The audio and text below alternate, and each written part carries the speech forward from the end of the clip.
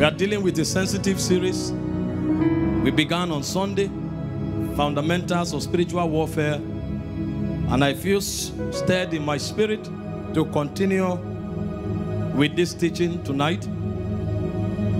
I believe many persons with great destinies, great potentials are not fulfilling it, not because they are not hardworking, not because they are not visionary, but largely because they are fighting battles beyond their understanding and beyond their fortification.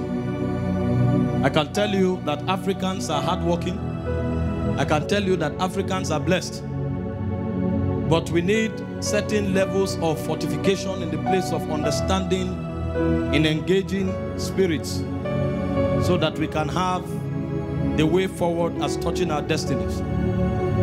Our contemporaries in the Western world, to a very large extent, had access to the light of the gospel before we ever did. And whether you believe it or not, it has given them an advantage.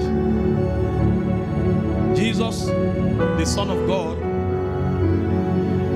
help the sister, did not come from Africa. When he came in the likeness of man, he did not come from our borders. The tribe that God chose as his people, it didn't begin from this region. It was God's plan that it will extend to us, which eventually did. But I can tell you that those who encountered God first had an advantage. In fact, Paul was preaching in the book of Romans, and he said that we were engrafted because they rebelled. So we have to understand that we need to learn fast and to catch up. That we didn't receive it first does not necessarily mean we will not fulfill our destinies. It also has its own benefit, because we are the last people that God will use for the final emancipation. And this is why the last day revival is beginning from Africa. It's like handing over batons. And you know that usually the best is saved for the last. So although it looks like we are disadvantaged, but what God wants to do with us will be greater than anything the world has ever known. He said, before them is a desolate, before them is the garden of the Lord, behind them is a desolate wilderness. That means what God has done in the past compared to what God will do in the future, the past is a joke. So we have an advantage, but we have to be quick to learn, to catch up, so that we can bridge the gap of ignorance that has, in a way, affected our manifestation.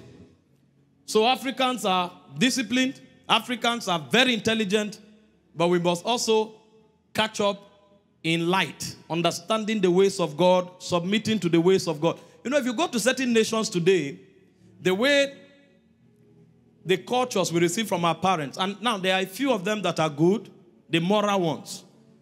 But you see, some of the ones that made us give allegiance to demons, diabolic practices, they are not necessarily good, all right? But if you go to some nations of the world today, their culture is Christian in nature. As a normal, I'm not talking somebody is preaching, their value system. Because they've encountered the ways of God for over 200, 300, 500 years. So certain battles have been won. The children are walking in the inheritance. But those of us sitting in this small auditorium here, I can assure you that some of you, you are the first Christians in your generation. That means there is a lot of darkness to deal with. And if you don't fight, nobody will fight for you. If you don't fight, you allow warfare for your children. This is why now that we have received the gospel, we must wake up to maximize it. You know, I began telling you last week that we are all in the middle of a very thick warfare. And the unfortunate thing is that we didn't choose the battle. The battle chose us. So it's not an issue of, I'm not interested, I don't want to fight. It's not about choice. You were chosen. The battle has already chosen you. You have to wake up and fight.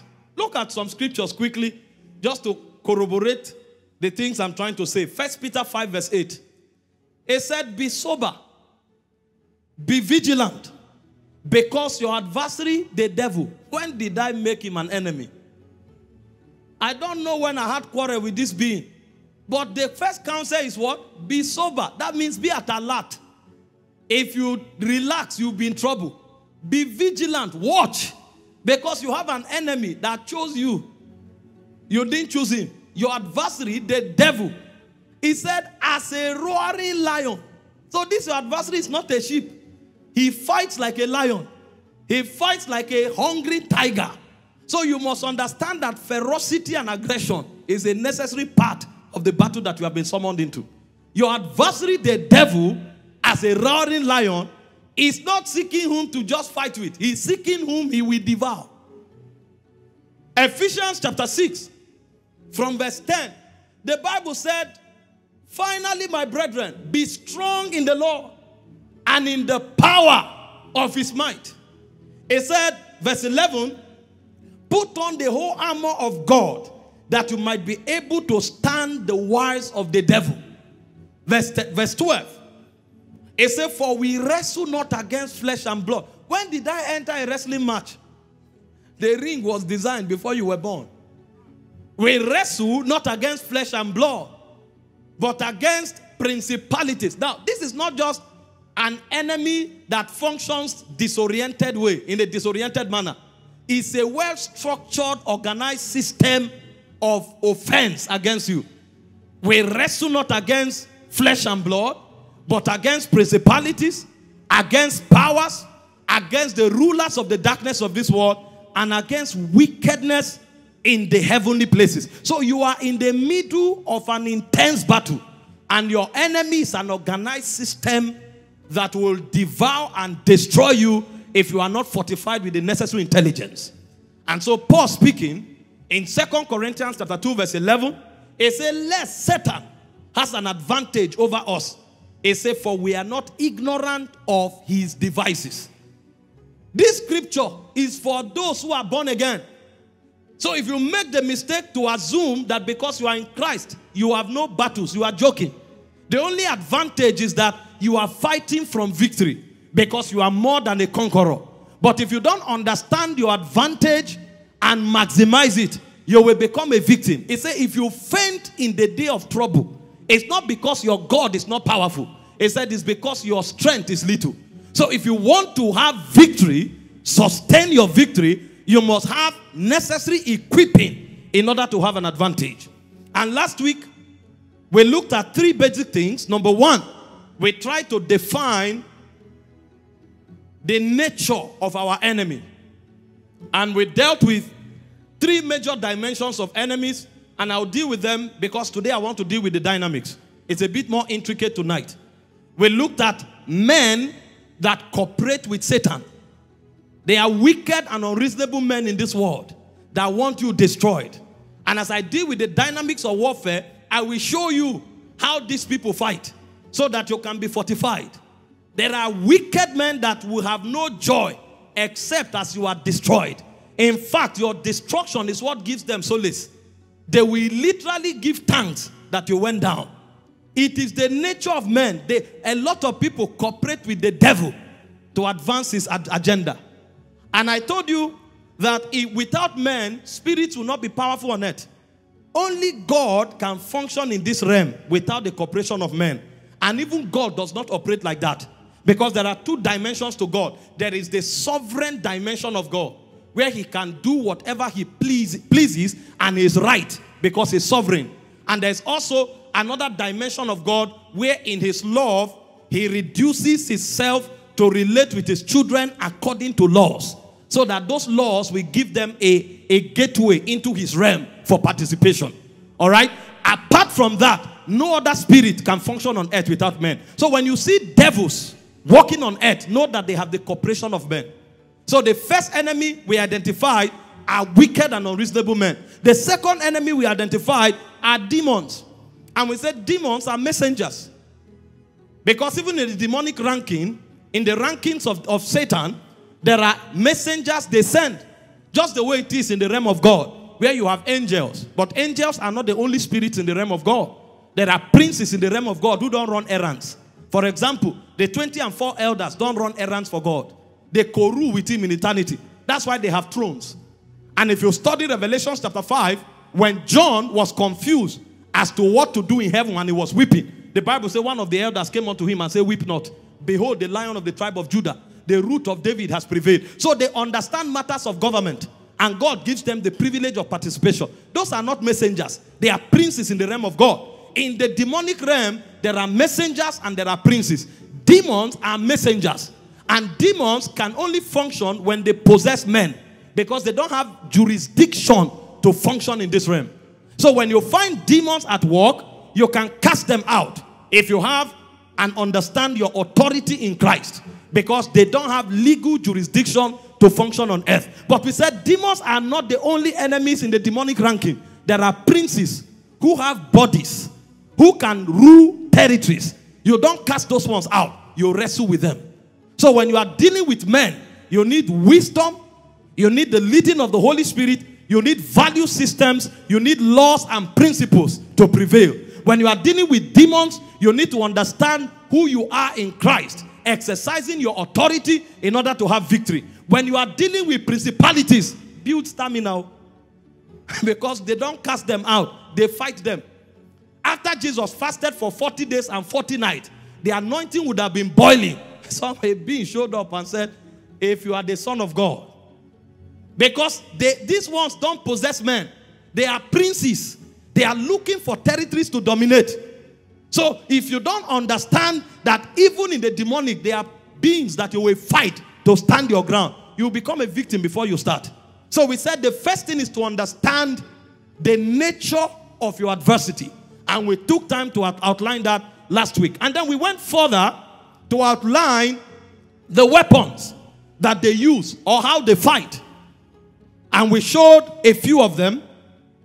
Number one, in fact, we dealt with the dimensions of battle that we face when we are dealing with any of these entities. And number one, we said there is the battle of attrition. And we said the battle of attrition encompasses every kind of battle. The only nature of this battle is that the devil comes to weary you out. So he can come with any dimension of the battle. But the goal is for you to get tired and to give up. And we took time to outline and itemize scriptures. That's where I quoted Proverbs 24 verse 10. If you faint in the day of trouble. So they come to fight you to faint. They say if you faint, it's because your strength is small. Matthew 12, 43 to 44. When an evil spirit is gone out of a man, the Bible said it moves in dry places. If it doesn't find where to stay, it will return to that man. And it will return with 7 more wicked demons. Even Jesus, when he was tempted, the Bible said, and Satan leaveth him for a season. So in the battle of attrition, whatever the devil is using against you, he will keep coming until you give up. So we said that dimension of battle requires a lot of spiritual stamina, because you have to prevail. That's why it said, having done all to stand. Ephesians 6:13, it says, stand therefore. So victory in this battle is the capacity to stand. It's a dimension of warfare. And then we spoke about misrepresentation as another dimension of this battle. They try to misrepresent everything you are doing so that you are frustrated. Revelations 12 verse 10 and 11 and 12, the Bible made us to understand that Satan was called the accuser of the brethren. So the goal is to misrepresent you. And I told you that the way to fight this particular kind of battle is by the blood and by the words of your testimony. And I showed you how to administer the blood. You don't administer the blood by saying, I plead the blood of Jesus. I plead. That is not biblical. You won't find it anywhere in the Bible. 2 basic ways of administering the blood is, number one, by the communion table. Paul said in 1 Corinthians 11, 23 to 27, after he outlined the whole procedure for administering the communion, he said, as often as you do this, you proclaim the Lord's death. So we release the power of the finished works of Christ on the communion table. And I said the second way to administer the blood is by walking in the light of the word of God. In 1 John chapter 2, 1 verse 7, it said, if we walk in the light as he is in the light, it said the blood of Jesus cleanses us from all sins. So the blood of Jesus is activated when you begin to walk in the light. This is why as a Christian, you cannot afford to function by endless human genealogies. You have to live according to the revelation of the scripture. And if I may add, the third way to administer the blood is by proclaiming the word of God. That's why I said they overcame him by the blood of the Lamb and by the words of their testimony. So if you want to see the power of the blood, you must learn to understand and prophesy scripture. If you don't prophesy scripture, the blood will be impotent as far as your battles are concerned. Misrepresentation. Number 3 dimension of battle, I said, is torment. Satan comes to torment people. And most times, he uses their weaknesses, like fear. Hebrews 2:14 and 15. It says, as much then as the children were partakers of flesh and blood, himself likewise took part of the same, that he might deliver them. That he might deliver them from the power of death. The devil who has the power of death. And he said, they who all their lifetime were kept in bondage through fear. And the Bible told us in 2 Timothy 2:7 that fear torments. So when the devil wants to fight you sometimes, he just creates a system of frustration around you so you are tormented. But I told you, one of the ways of winning that battle is to stay stirred up. Stay stirred up. That's why in 2 Timothy 1 verse 6, before Paul spoke about verse 7, where he talked about fear, he told Timothy, this charge give I thee, son Timothy, that you stir up the gift of God that is in you, so that fear does not cripple you, rather that you walk in the gift of the Spirit. Because he said God has not given us the spirit of fear, but he has given us the spirit of what? Of boldness, of love, and of a sound mind. So if you are not stirred up, fear will subdue you. And it's one of the strategies Satan uses in the warfare to cripple God's children. This is why you must not be drunk with wine wherein is excess, but you must be filled with the Spirit. Because you don't know where the devil wants to take you unawares. You are driving and suddenly you hear a sound in your engine. Your heart jumps and you drive into a ditch because fear was locking. But if you stay stirred up, when there is something, before you know what is happening, the Lord is my shepherd. I shall not want. He maketh me lie down in green pastures. He leadeth me beside the still waters. He restored my soul. You just arrest the whole atmosphere. Because your spirit controls your environment. I wish you understood that. Your spirit controls your environment. If your spirit is weak, anything can permeate your atmosphere. But when you are strong, because you are stirred, nothing can penetrate your atmosphere. You will shut the gate, and there's nothing Satan can do about it. Number 4, we spoke about direct attacks or confrontation. Luke 13:16. Ought not this woman, being the daughter of Abraham, whom Satan, this 18 years, lo, has bound. So Satan attacks people directly. Acts 10:38, how God anointed Jesus of Nazareth with the Holy Ghost and power, who went about healing all that were oppressed of the devil. They were oppressed of the devil. So there is a place where Satan attacks men. You know, as I proceed tonight, I will show you. There are many things that are difficult to capture doctrinally. But don't argue their manifestation. No. Somebody tells you that for the past 1 year, she's been molested by spirits and she can feel it. Don't come and say, it's not in the Bible. You are joking. No. I will show you today many things that theologians have not been able to explain from the Bible. I will show you. There are many of them here because the manifestation is superior to what we can explain doctrinally. In fact, the things we are able to explain doctrinally are there for certain reasons. And one of it is so that we can believe in Jesus. Doctrine is designed in such a way that you know enough to believe in Jesus. In John 21, from verse 15, if you read down towards the end, 20, it said, many things did Jesus, captured within manifestation, that are not written. It said, but these ones are written, that you may know that is the Son of God, and that you might believe on his name, that believing you might have eternal life. The things captured in doctrine are designed enough to give you a victorious life. 2 Peter 1 verse 3, according as his divine power has given us all things that pertain to life and godliness, through the knowledge of him that has what? Brought us to glory and virtue. So doctrine is not the complete ambience of manifestation. There are manifestations you can't explain. But the one that doctrine affords us is enough for us to know Jesus. It's enough for us to live a victorious life. And God designed it that way to also give us an advantage.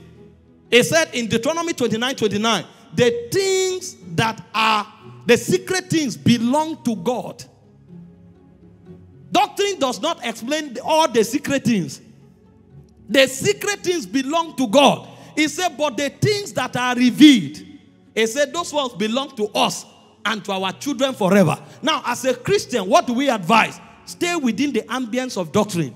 But don't make the mistake of assuming that everything we can explain in doctrine is everything there is.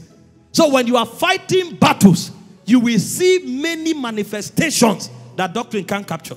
Go and read your Bible. Let me give you a few of them, since I'm talking about them now. I'll show you things that theologians have debated for aeons, that they cannot have an absolute position. Number one, the witch of Endor being able to summon Prophet Samuel. And Samuel came to give a prophetic word about the death of Saul that happened the next day.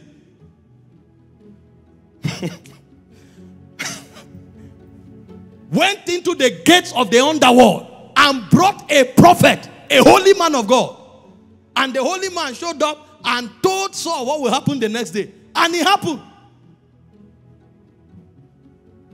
These are things that have been debated. That's not all. The origin of demons. Where do they come from? You can't explain it, but you can't deny their manifestation. There are arguments that say demons are disembodied beings because they are the sons of the Nephilims. And that when the first world was destroyed, they were purged. And because they were offspring of spirits, and because God did not have a provision for them, there was nowhere they could go. So when their bodies were destroyed, they began to look for bodies to possess. Because they were created, they were born with bodies. That's when angels had intimacy with daughters of men. They gave birth to giants. When God purged the world in the days of Noah, those giants were destroyed. But their spirits had nowhere to go because God didn't have them in his plan. So they started floating about as demons. And they are the ones who possess men. That's one argument. And there are many other arguments, and theologians keep debating and debating. Because the manifestation is real, but there's no accurate explanation of doctrine. That's why when you are in warfare, you need a lot of wisdom. In practice, stay within doctrine. But in manifestation, know that there are many scopes. There are many syllables. This is why the Holy Ghost comes to help us. Because the much we know from Bible is good for our daily living. But when the warfare gets deep in the spirit, you need prophetic direction. You need the Holy Ghost to guide you. You need the wisdom of God to guide you. However, all your practices should remain within doctrine. If it goes beyond doctrine, trust God for his sovereignty to intervene. But I'm telling you that there are manifestations that are difficult to be explained by doctrine. Take, for example, the ascension of Enoch and Elijah to heaven. Flesh and blood cannot inherit the kingdom. How did they go to heaven? And there was no testimony of transfiguration. They were carried like that, bodily to heaven. And the Bible said Elijah will come again. From where? Where was he taken to? Are you following what I'm saying? I'm trying to explain this so that when you are in battle, don't limit yourself and say, I know a lot of people who say, this thing cannot happen, it's not in doctrine, this thing cannot happen. I don't preach extra biblical practices. I don't do that. But I can tell you that there are manifestations that you cannot explain with doctrine. That people are going through that you can't deny.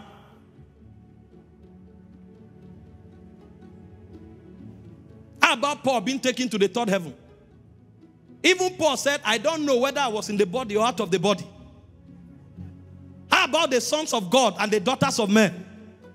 Some claim that the sons of God and the daughters of men are the children born by the intimacy between angels and humans. Others say they are the children born from the intimacy between the sons of Seth and the other descendants of men that were in sin. That deliberation has been there for aeon. No absolute position. How about the man of lawlessness that Paul spoke about at the end of time? Is he a spirit or a man? So there are many manifestations, right? Many manifestations. But we must understand how to fight within the context of what is revealed. Glory to God. But while we are yet fighting, we shouldn't deny the possibility of what is not revealed. There are people that demons, spirits, come to molest, and they will show you all the signs. Some of them are even captured on camera. You don't see anybody, but you see physical things happening, and you are wondering, how is this possible? It's not something you want to come into church and start trying to explain with doctrine. You will waste your time, but don't deny that manifestation. So you use the blood of Jesus, use the name of Jesus, and fight, because that's what's available to you. And trust God to have results, but never deny manifestations that you cannot understand. While you don't preach it in order to stay accurate, don't deny their possibilities. Glory to God. We are dealing with fundamentals of spiritual warfare. That's why I'm touching some of these things. You know, one of the most difficult things to do in teaching is balance. People who don't know it, when you are done teaching, they'll go and pick something and sit there and start a sermon. When I see these things, I laugh, because if you know so much, why has God not entrusted authority to you in your generation? You will see them on comment box debating for hours, and they are waiting for anybody that will reply, like gazelles. They will perch there, typing on Microsoft Word. A whole book will come out of their debate. Yeshua HaMashiach, Lion of Judah, Agune Chemba. Number 5 dimension of battle that we looked at is manipulation. Satan manipulates men so that they can create problem for themselves. 2 Chronicles 21 verse 1, the Bible says Satan moved David to number Israel. It was against the law of God, but he was manipulated. You read your Bible, Genesis chapter 3 from verse 1 to 5. Satan manipulated Eve, and she violated the ordinances of God. These are dimensions of battle. And I took time last week to show you what you need to do to overcome all of them. Please take time to listen to that message again. It will bless your life. And finally, I mentioned that Satan can weaponize your environment. The Bible said in Psalm 121 verse 6, the sun shall not smite you by day. That's not a prophetic verse. There are astrologers today who can use the moon to cast spell.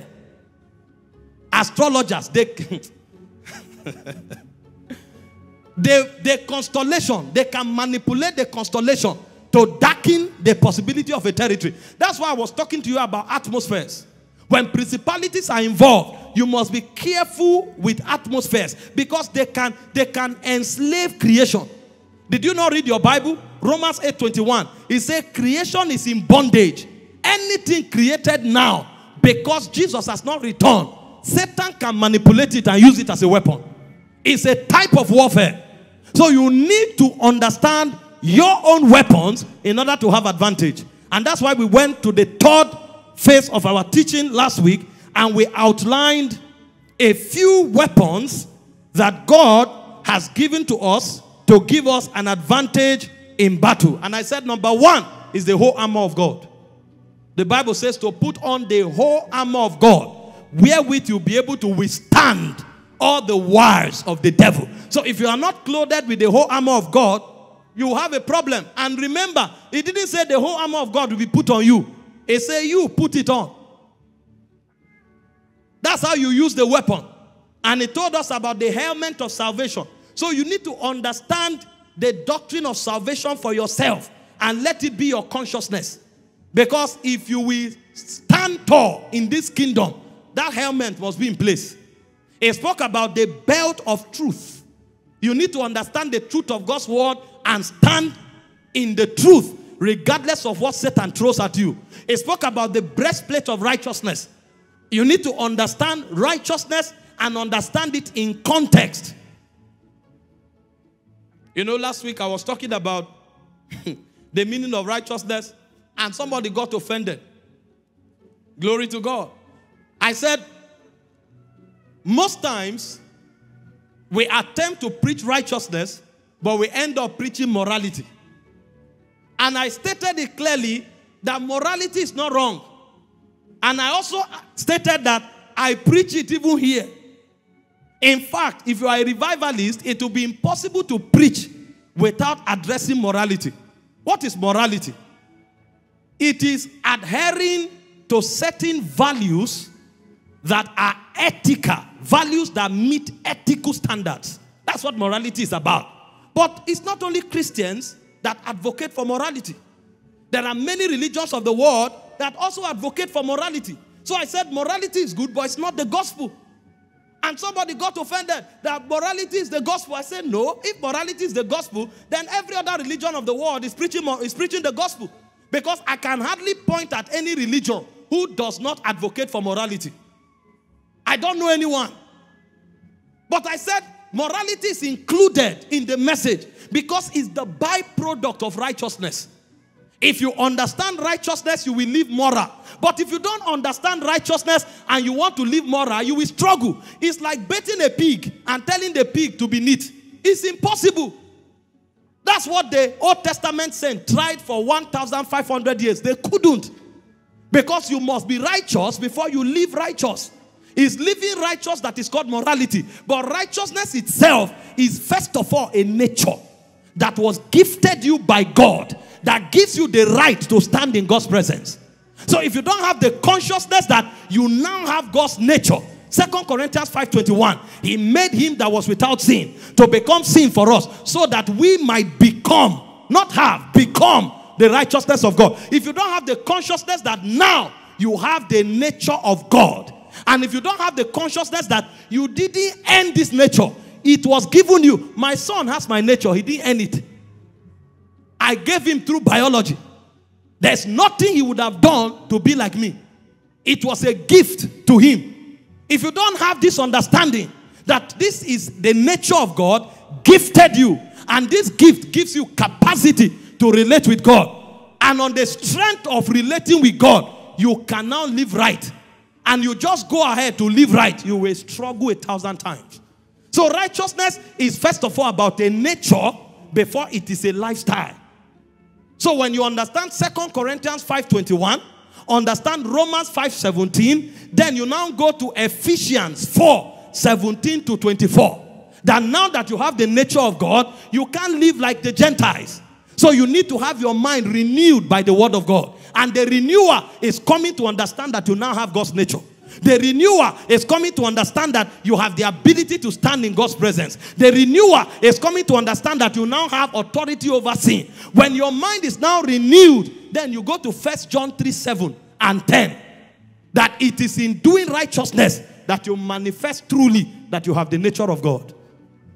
Do you understand this? So, if you don't know this, you will not have the breastplate. That means your chest will be porous. Arrows can enter you. That's why somebody will stand somewhere and say, that person is a thief. And when they tell you, you are heartbroken. That's why demons can propagate things against you and you want to faint. For those of us who know we are righteous, when they speak against you, you say, who can bring any charge against God's elect? For it is God that judges. It is God that justifies. It is God that condemns. And on the strength of that, the arrows fall. They become useless. They can't affect you anymore. Meanwhile, all of the dynamics of spiritual warfare with men is around this subject. And I will show you from scripture a moment ago. But many can't succeed because they can't withstand arrows. Arrows. They shoot at them in church. They shoot at them in the market. They shoot at them in the office. And then they carry bitterness. They carry depression. And all of those things become too heavy. Brother, throw those things away. You are the righteousness of God. Nobody can bring any charge against you. There is a race set before you. You can't move forward unless you travel light. Speed is for those who are light. Go to the marathon. Go to the athletics and see. You don't wear agbada to run. No. You need skin tight. You need to be light to be able to run. And for some of us who are not just running but flying, there's no time to contemplate it. Because there are those who are walking, there are those who are running, but some of us, we are flying by the Spirit. We are flying. We are flying.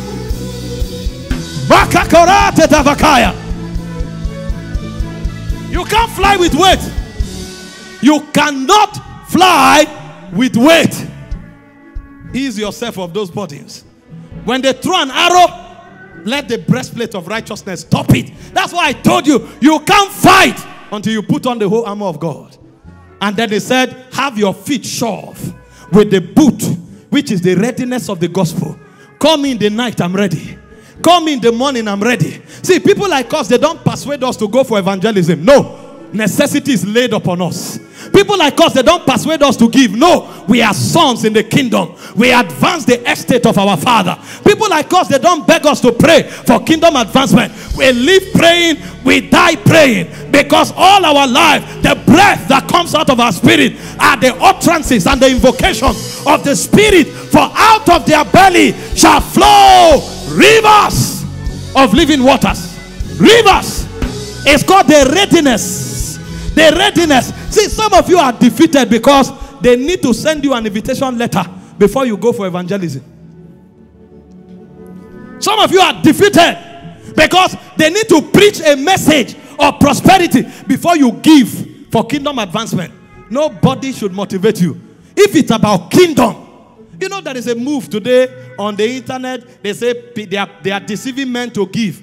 It's an attack on the church that only the gullible will fall for. Have you known any brand in this world today that is not sponsored by billions? Do you think angels will come and preach on the street? You are listening to a message. Do you know what is put together for that message to reach you? As I'm talking to you now, there is a QLXD microphone.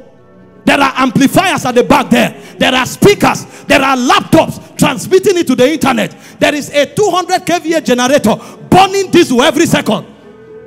You think these things happen just like that? And we are preaching now to more than 30 nations right here, right now. How do you think it works? The gospel rides on the wings of the Spirit, but it is carried by the resources that money can power. It says, cry out loud, my kingdom through prosperity shall yet be spread abroad. You allow people to deceive you. Oh, church is brainwashing you. See, there are fake people everywhere, but it doesn't stop us from doing the right thing.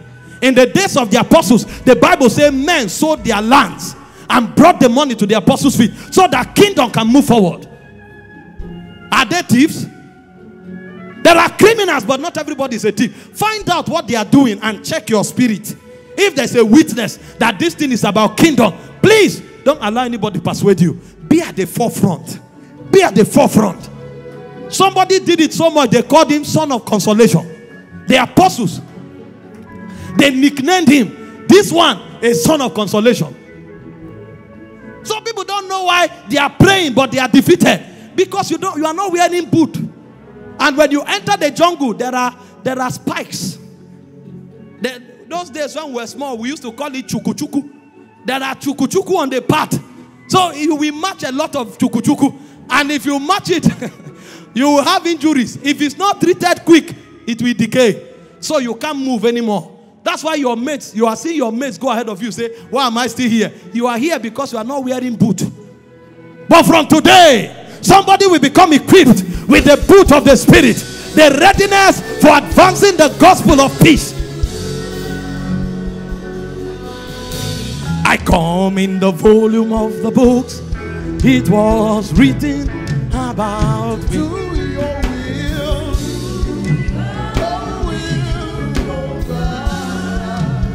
I come in the volume of the books. It was written to do your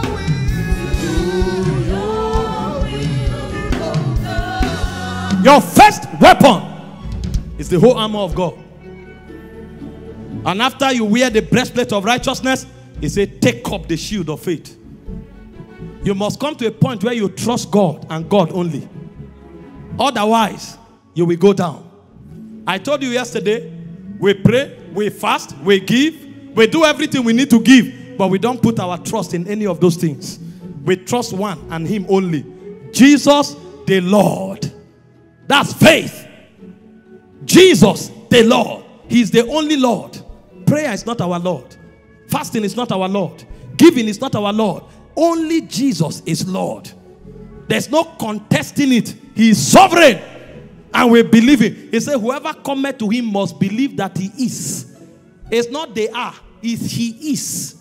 There's only one to trust in.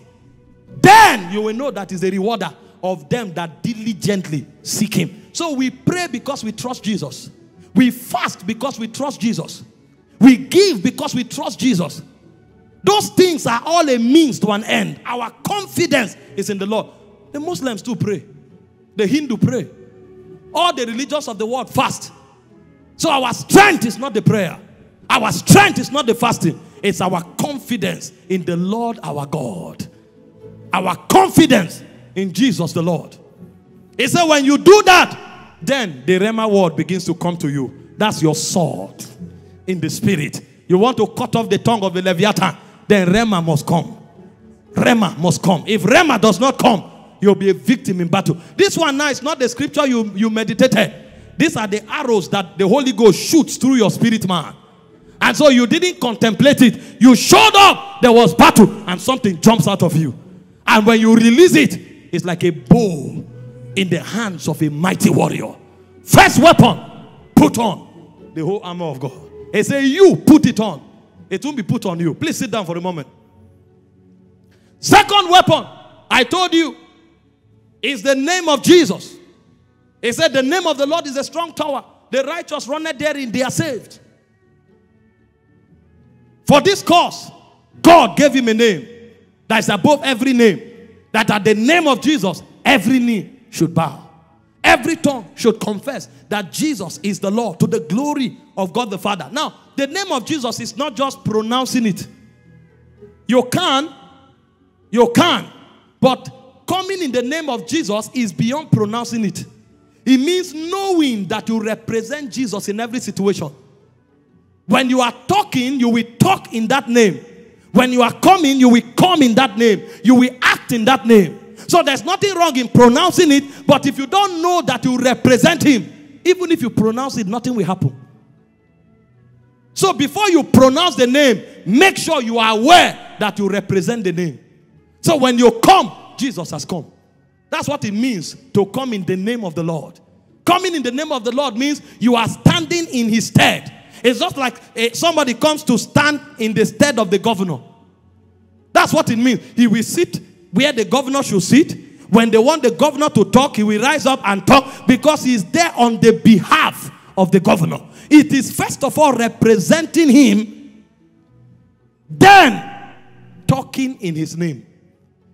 That's the second weapon that we have. If we will win the battles ahead of us. Number 3, I said concerning our weapon, prophetic words.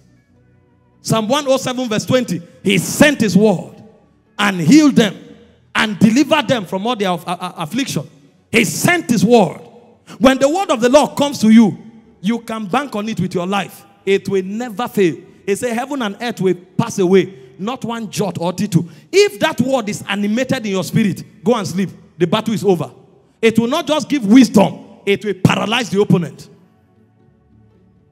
Prophetic words.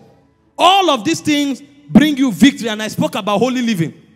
Ephesians 4:27 is a giving no place to the devil. If you give place to the devil, he will destroy you. Ecclesiastes 10:8 it says if you break the hedge, the serpent will bite you. So the serpent can't bite until you break the hedge. This is why most people, when the devil is fighting them, he's luring them into iniquity. They think it's a pleasure thing. That when they do, they will say, Lord, I'm sorry.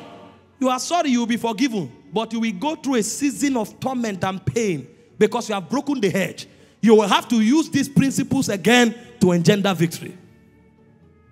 So you need to know your enemy, men, wicked men, demons, and principalities, powers, rulers, and of the darkness of this world, spiritual wickedness in high places. You need to understand the dimensions of battle that Satan brings against people. And you also need to know your weapon or your weapons. These are the things we dealt with last week. Now, let me show you in the next 30 minutes the dynamics of battle. Both with men, with demons, and then with your flesh. Because when you are dealing with the dynamics of battles, there are dynamics that are men-oriented. There are dynamics that are flesh-oriented. We call those ones patterns of the bloodline. If you yield to them, you will be cut off. It said the spirit wars against the flesh, and the flesh against the spirit, and the two is one against the other. So there is a warfare going on among men. There is a warfare going on between the flesh and the spirit. If you don't mortify the flesh, although Jesus has taken away the legality, but he will create room and a platform for the devil to subdue you. And then there is an outright warfare going on against spirits. Let's begin with men. My goal for this teaching tonight is to fortify you with wisdom. So I will pick some of these things one after the other, show you how they work, and show you the antidote for each. See, Christianity is a life of devotion and a life of dedication. Don't make any mistake about it. Most people think Christianity is just about coming to church. That's why they have problem. See, we practice life in the spirit. So you must get the scriptures that speaks about the operations and sentence yourself to those scriptures and live out those operations if you will have victory. This is why many will never be delivered. They think the whole thing is just coming to church and declarations are made. There are some battles that you only conquer if you have your own altar. I'm telling you, if you like, go to a mountain. They should pour oil on your head. If you are not careful, you will intensify the battle. Because Satan will discover you are now looking for victory. So they will come against you in a more intense way. There are battles that if you don't have an altar, no matter who prayed for you, at best you have momentary victory. But what will come the next season, it will sweep you off. There are other battles that you will never conquer until you deal with certain fleshly tendencies. So if God wants to give you victory, he will give you laws around your body, your eye, your ear, your tongue. There are certain battles you will never win if you continue to gossip. You will see yourself stagnated for 30 years. And you ask you, in fact, sometimes you get offended, blaming everybody. You don't know the root of that battle is that you have pampered flesh. And so long as you continue with that gossip, nothing will deliver you. Because that is the gate the devil uses. There are battles you will never win except as you put bitterness away from your heart. So if the devil wants to enslave you, he keeps causing problems between you and people. And you will not understand. Why is this fasting not working? Why is this anointing oil? Why is this giving not working? Bitterness is the key. If you don't remove it, you will never win. So you need a lot of wisdom and spiritual intelligence if you are fighting in spiritual battles. So let's begin. Battles that are oriented towards men. These are the most treacherous battles as far as warfare is concerned. When men are involved. You know why? Sometimes even God is limited when men are involved. Because they can't override their will. They have jurisdiction in the realm. And then sometimes the love of God allows him to give them too much room for repentance. And in that season, if you are not strong, you might be plundered. Hope you know, if some witches died 10 years ago, some people would not have died. But the love and mercy, they were giving them room to repent. So they don't go to hell. So when it is put on the scales of balances, it's better for the born-again Christian to go home. If the born-again Christian cannot fight, if you know battles with men, you will be careful. The witch will be allowed mercy to repent. God will be sending prophets to the village to preach. And you, if you don't fight that witch in the season of their conversion, before they are converted, some born-again Christians who don't know how to fight will go home. And the Bible says, precious in the eyes of the Lord is the dying of the saints. So God does not endorse it. But at least if the Christian die, the soul is not lost. So if the Christian does not want to die, he must learn how to stand his ground and say, I go nowhere Suffer not the witch to live. If you don't repent, you will die. It's battle. It's battle. Have you not seen many witches? When they repent, they now start confessing. I killed 3 pastors. I killed 2. It will not be you. I killed 20 Christians. 20 who? Your head will not roll. Your blood will not be spilled. You will stand your ground and live your life to the full. In the name of Jesus. But for you not to fall, learn wisdom. How do you deal with men? Understand the battle and understand the antidote. Number 1, how do men fight? They set stumbling blocks in your path. This is why many have not made progress in 10 years. It's not a principality that came, it's men. Somebody went to your boss and said, watch this guy, you'll be careful. The last time I spoke with him, the ambition I saw, if you are not careful, this guy will bring you down. And that testimony against you that you were not even privy to will become the reason why they will remove your file and put it under the table for 10 years. It's called stumbling block. That's what men do. And it happens even in church. You sit with people that matter. And then somebody comes and sits there and acts as if he's advising you. Be careful, this is your stubbornness. I've seen the way you did like this, be careful. Meanwhile, they are sending a message to the person who is your boss to see. Okay. What did you say he did? Okay. You will think, if you are not discerning, you will think it's advice. Oh yes, thank you, sir. I will. It's a lie. He's sending a message to your boss so that you'll be destroyed. They are called stumbling blocks. If you don't know it, you'll be a victim. Somebody comes in public and calls your name and say, Kai, you will go far, but maybe this and that. If you can, then you will go far. Meanwhile, he has told everybody that you are a bad person. Meanwhile, you will think it's an advice. It's a lie. It's battle. I know this thing. God has opened my eyes to a lot of things. If you don't know how to fight this, whether on your job or in church, you will discover that your work will be slow. You will not know why. Others didn't do half as much as you have done, yet they are promoted. Why are you? They are stumbling blocks. You must master how to remove them. If you don't know how to remove them, you will be in trouble. How do you remove them? Number 1, through discernment. There are places you shouldn't go to, even if you are invited. If you go, you will be vulnerable. That's why I said in Isaiah, I think 30 verse 20, check it for me.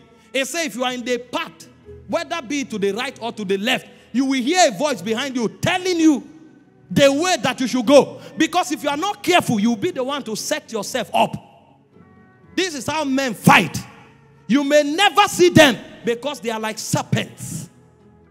And they will create stumbling blocks. Everywhere you turn, there's a limitation. Sometimes you can go to some places, don't talk. They will ask you a question. What do you think? Say, It's where? It's where? It's where? Because they want to create stumbling blocks in your path. If you will go far, you need discernment. It's not every battle that is fall and die. That's why most of us have been praying fall and die. We have not moved. Battles that slow you down, sometimes they come in form of stumbling block. But most Christians don't have discernment and wisdom. The Bible said David behaved himself wisely before the king. He knew what to say. He knew where to go to, because he knew that the adversaries are many. The second way to conquer this particular battle is to call upon the name of God. It says, for thou, O Lord, are a shield for me, my glory and the lifter up of my head. Because stumbling blocks are designed to keep you in one place. So if you don't know how to call upon God, you will be in trouble. Many are they that have risen up against me, setting traps all over. He said, but thou, O Lord, you are a shield for me. This is why I told you there are 4 prayers you must learn how to pray. Number 1, Lord, have mercy on me. Number 2, Lord, help me. Number 3, Lord, thank you Because he's doing so much you are not aware of. And number 4, keep me in your will. Because men are against. See, those of you who are in corridors of power, you know what I'm saying. You come to work today, your boss is laughing with you, and he said, you know that thing, that project, in 2 weeks' time, we'll just have it done. Somebody now heard. Hey! So he's the one. The next 3 days, be wise. They will go to say things, and then you show up the 4th day. The same boss that said you will do something, you will greet him, he won't answer again. They have set stumbling blocks. They have set stumbling blocks. So when you go home, you know what to do? Go and lock the door. Wear your boxer and shirt. Be ready for war. Lord, thou that lifted the horn of the helpless, exhort your servant. If you don't know how to pray this prayer, you will enter a pit.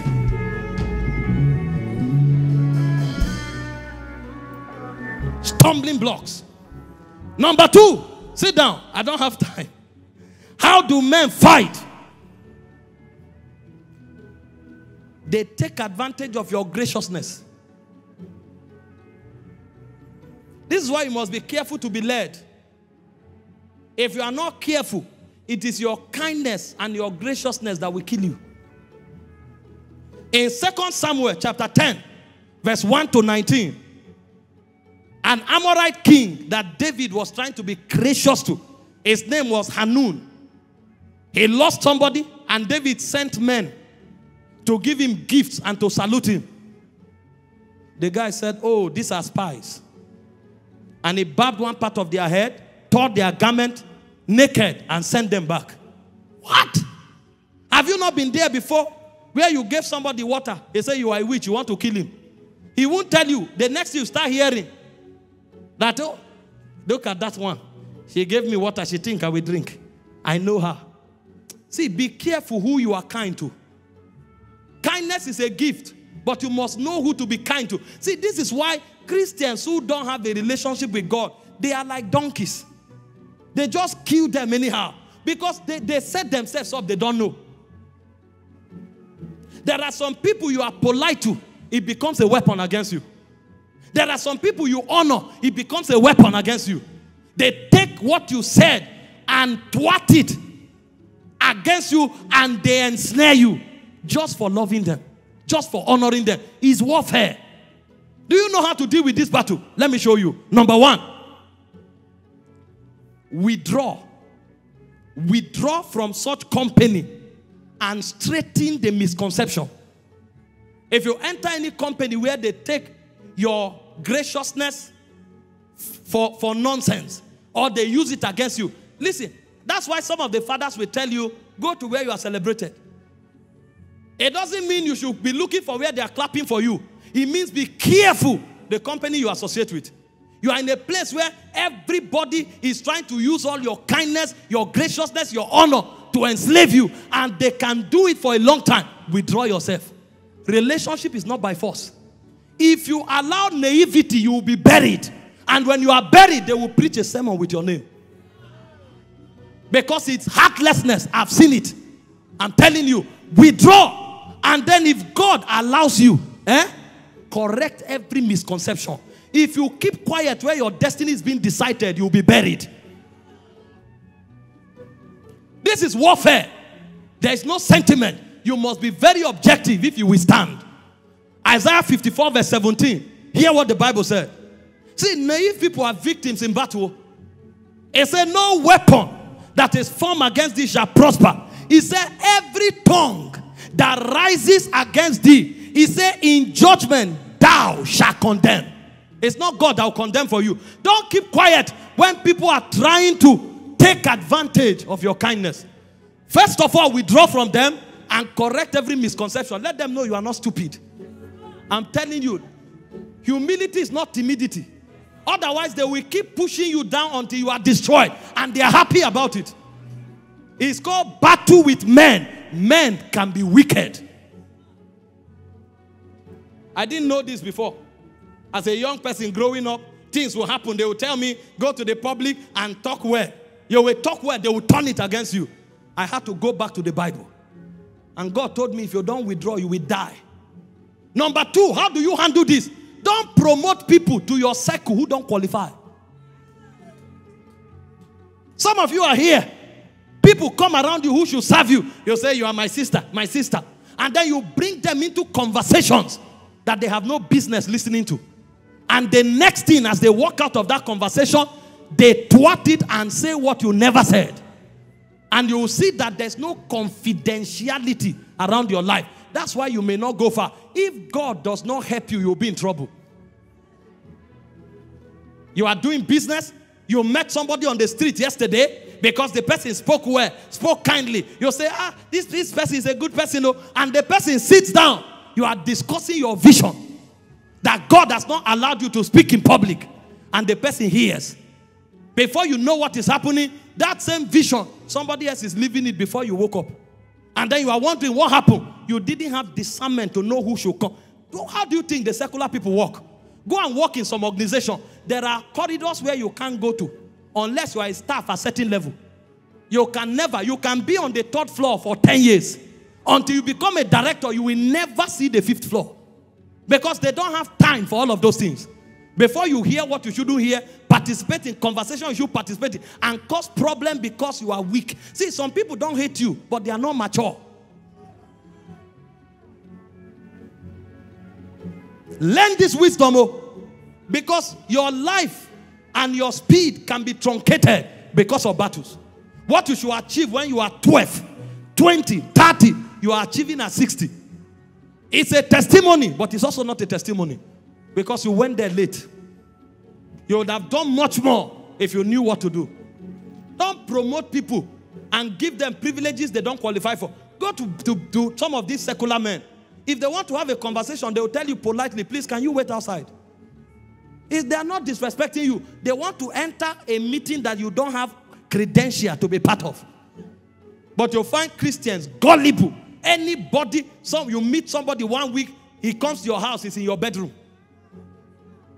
He sit down, you are nice. And you are eating with the person in your bedroom. And you don't know why suddenly you and your wife begin to quarrel, and quarrel won't finish. Because you allow them to see what they shouldn't see and hear what they shouldn't hear. Don't be gracious, and your gracious becomes naivety. Withdraw. Don't promote people who don't qualify to participate in certain level. And number 3, don't honor people beyond what they deserve. If you meet somebody that you should shake hands with, shake hands and go away. Make sure whatever you do with people, they should qualify for it. Otherwise, they will use it against you and destroy you. I'm telling you why most of us are struggling in life. If not for mercy, most people would have been destroyed because of the errors they have made.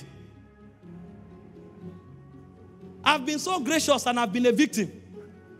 You meet somebody today, he just came, and you're on the altar, he said, my covenant brother. Covenant what?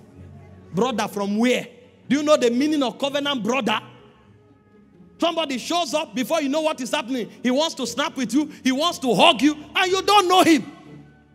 Tomorrow he puts that picture in his office, and anybody that visits him, he say, yeah, I was my friend the other day, and we were saying some things, we are doing a business, you can be part of it. And this person is part of it, and they use that picture to swindle people. Don't joke, oh. Warfare is a treacherous ground. Only the wise survive. They will stand up and tell you, hey, all these people, they are hard. Oh. See, they are just forming as if they are God. Be joking. When you are naive, you will see the impact. Somebody who is a nobody, you don't know from anywhere, you just associate and do things with publicly. Before you know what is happening, it will take 15 years out of your journey. Doors will shut against you. You will be reproached. You will be backlisted just because you didn't function in discernment by either promoting those who don't qualify or giving unnecessary honor and credibility to people who don't deserve it. Even those who help you, when you honor them objectively. I've seen too much danger in functioning without discernment. And I'm teaching you as sons and daughters of this house so that you will learn wisdom. Number 3, How do you fight the warfare of men? You identify the battle and you know how to fight. The third battle is witchcraft. What is witchcraft? It's intimidation and manipulation designed to compare allegiance through fear. And if you read the Bible, it's littered everywhere. Nehemiah chapter 4 verse 1 to 23. Nehemiah chapter 6 verse 1 to 14. Sanballat and Tobias wanted to intimidate Nehemiah until he stopped building the walls of Jerusalem. So they want to force you, compare you, manipulate you, intimidate you until you align to what they are saying. It's a type of battle. And many times, people don't fulfill destiny because of these things. 1 Samuel 18, verse 10 to 11. 1 Samuel 19, verse 1 to 24. King Saul intimidated, first of all, manipulated David by trying to give him his daughter. When manipulation didn't work, he started intimidating him. When intimidation didn't work, he went publicly confronting David to destroy him. It's called witchcraft. And most of us can't go forward today because of these battles. And we don't know what to do. That's why I'm telling you what to do. So that your destiny will count. Some people are not succeeding because their destinies were forced out of their hands. Witchcraft. What is the key in this situation? Number one, focus. Stay on what God told you. Don't let anybody manipulate you out of it. Don't let anybody intimidate you from what God has told you. No matter what they tell you, no matter how they pressure you, tell yourself, this is what God said. If you stay focused to a very large extent, witchcraft will not have power over you. Stay focused. Focus is key on this matter. No matter what they told Nehemiah, they kept building. We'll be hearing and building if you won't keep quiet. A point came, they had a sword on one hand and they were building on the other hand. The building must continue. Don't let anybody manipulate you out of what you are doing. See, they come with manipulation. If manipulation does not work, they bring intimidation. They try to put fear. If intimidation does not work, they go confrontational. See, fail doing what God told you. It's an honorable way to fail. For you to succeed in what God didn't tell you, better fail in what God told you. I told somebody some years ago, I said, if what I'm doing here fail, I will go to another city and continue doing it. Did you read the life of Paul? Paul entered some city, they kicked him out. He kept preaching. He said, let's go to the next city. He entered another city, they stoned him to death. He stood up, he said, let's go to the next city. If you remain focused, you will succeed. If you remain focused, you will break witchcraft. Most times we lose our focus. Don't talk about what is happening. Don't even have time for it. Channel your energy on what God has asked you to do. And as you keep doing it, a point will come. Your result will stop the witchcraft. Pastor Chris taught us many years ago. He said when they want to force you, he said you keep growing. A day will come, you will grow too big to be concealed. A day will come, you will grow too big to be intimidated.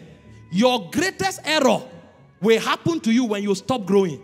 And you'll stop growing when you stop focusing on what God told you. Stay on course. Don't turn to the left. Don't turn to the right.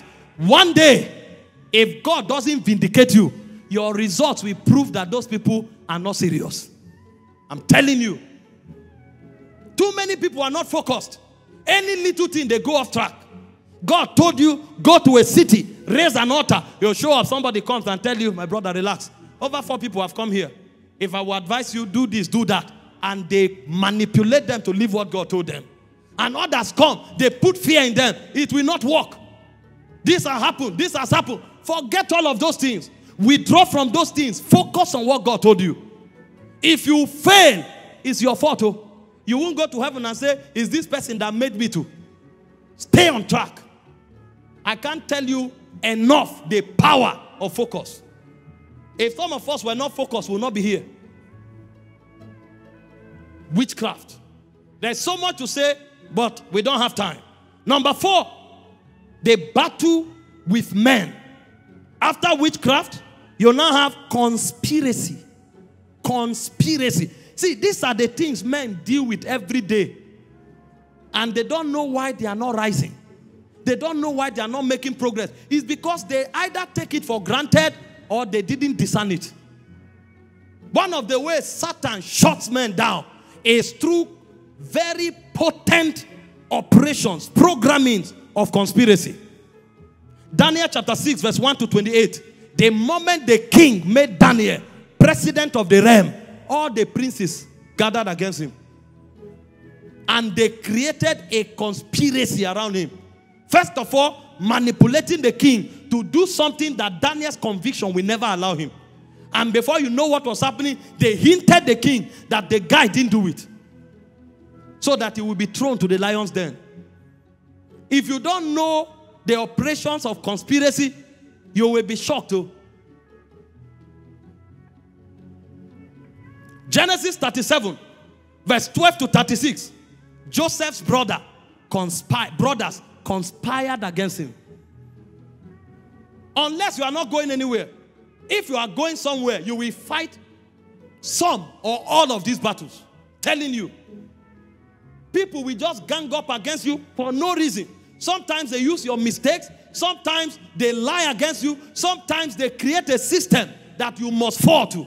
But by all means, they want to stop you. It's called conspiracy. A confederacy of men against you, ensuring that you don't make progress. How do you deal with it? Number one, maintain your devotion to God. Don't join politics because of conspiracy. You will give a reason for you to fail.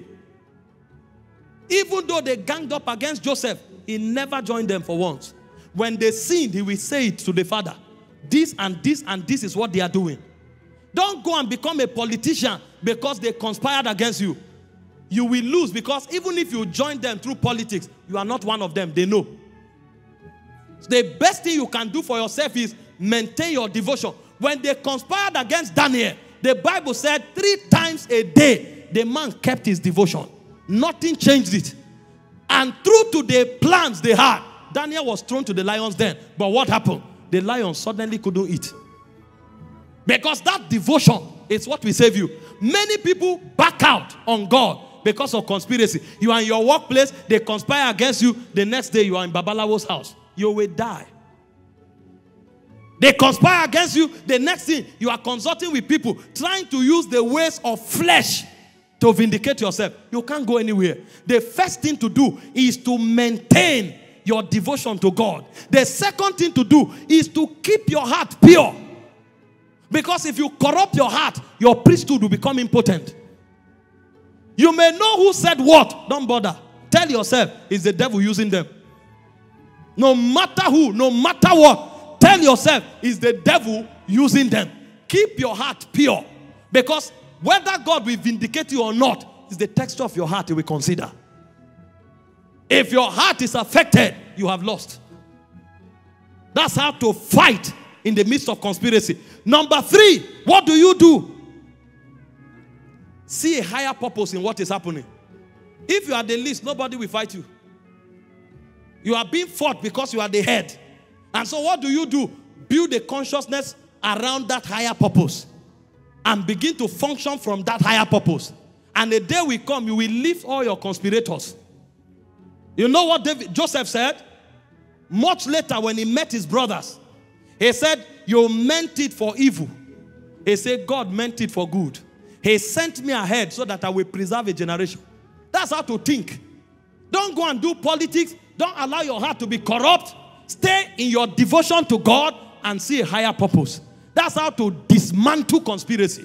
A point will come when they see that you don't care, they will become threatened. And not too long, they will start fighting in their camp. Because when you start making certain progress, some people will say, oh, this guy, they move. Oh. You will notice that betrayers will begin. Some will come and tell you, is this person that said this? I don't know. Still don't join them. Say, it's where? It's where? Don't say anything. It's where? It's where? Keep going. Keep going. Keep going. The time to talk is when you become the prince of Egypt. When they come to buy food, that's when you will sit down and say, who are you? Who do you know me? That's when to talk. Some of you talk too early. You are still in Potiphar's house. You are talking. Oh God, you have not grown yet. You have not grown. Still maintain consciousness. Maintain consciousness. Some of you talk too early. You are the head of the prisoners. You are talking. Wait. Wait. The Bible said until the time that his word came. There is a time to talk. It said the word of the Lord tried him. The king sent for to lose him. Until the status of royalty come, don't speak. When that time come, they will come to you for survival. And when they come, they prove that your heart was not bitter. Help them. Don't insult them. Help them. But let there be a situation when you tell them, I am the one you threw into a pit. I'm the one you sold to the Egyptians. But you see, you thought you wanted to kill me, but God was sending me on an errand. God was sending me on an errand. That's how to function, brothers and sisters. Most of you sank in conspiracy because your heart became bitter. Don't look at Martha. Don't look at Jane. Don't look at Victor. Don't look at Gabriel. Look unto the hills, from whence cometh your help. Your help cometh from the Lord, the maker of the heavens and the earth. He will not allow your feet to be moved. Him that keepeth Israel neither sleeps nor slumbers.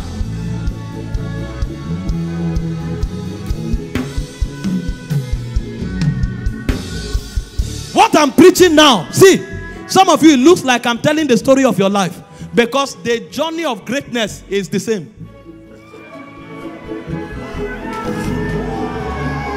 So if these things are happening to you, don't cry, brother. Celebrate. It means you are part of the great.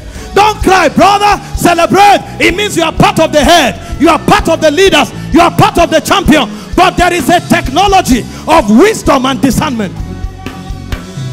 Over my life, oh Yahweh. Over my life, oh Yahweh. Only you be praised. Let only you be praised.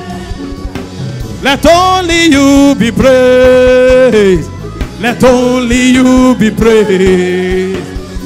Yahweh, you will be praised. Yahweh, you will be praised. Oh, Yahweh, you will be praised. Yahweh, you will be praised. Sit down, sit down. See, these things I'm telling you, write them down and practice them. Some of you are in the middle of conspiracy now. Take 1 month. I will not be bitter. I refuse to be bitter. I refuse to allow resentment. I refuse wickedness. That's where the battle is. Oh, don't go and face Peter, face Timothy, face Martha and say, can you imagine? You will kill yourself. The battle is not with them, it's in your heart. I refuse anger. I refuse hatred. I refuse bitterness. God is using this because I'm going somewhere, and I will keep going there. A day will come when I will sit on my throne, and then I will provide deliverance unto Jacob. Don't be bitter. Don't let it affect your devotion. Some of you is even in church. You are in the choir. You are in the ushering. You are serving God. Before you know what is happening, 5 people have built a system against you, and suddenly you are like an outcast. Don't come and say, well, since they don't want me there anymore, I'm out. Let them do it the way they want. You are falling. If anybody can kick you out, it means that person is your God. Brothers and sisters, as far as this thing I'm doing is concerned, only God can fire me. And I know by mercy he will never do it. No man can fire me from what I'm doing. If you think you're offended, I will do it 1,000 times more. If I was coming early and it annoyed you, if I was singing with all my heart and it annoyed you, if I was praying with all my heart and it annoyed you, you are about to die, because I will not stop. I will not lower my devotion to God. If I was serving well and it annoyed you, if I was giving and it annoyed you, I will do it more and more, because I'm not worshiping man, I'm worshiping God. I'm not serving man, I'm serving God. And I'm not concerned about what you think. I'm concerned that at the end of time, he will say, thou faithful servant, thou faithful, thou good and faithful servant. That's my focus.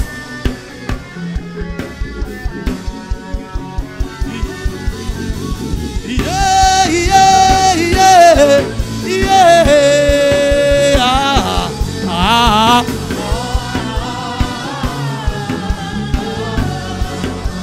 Yeah, yeah, yeah, yeah, yeah.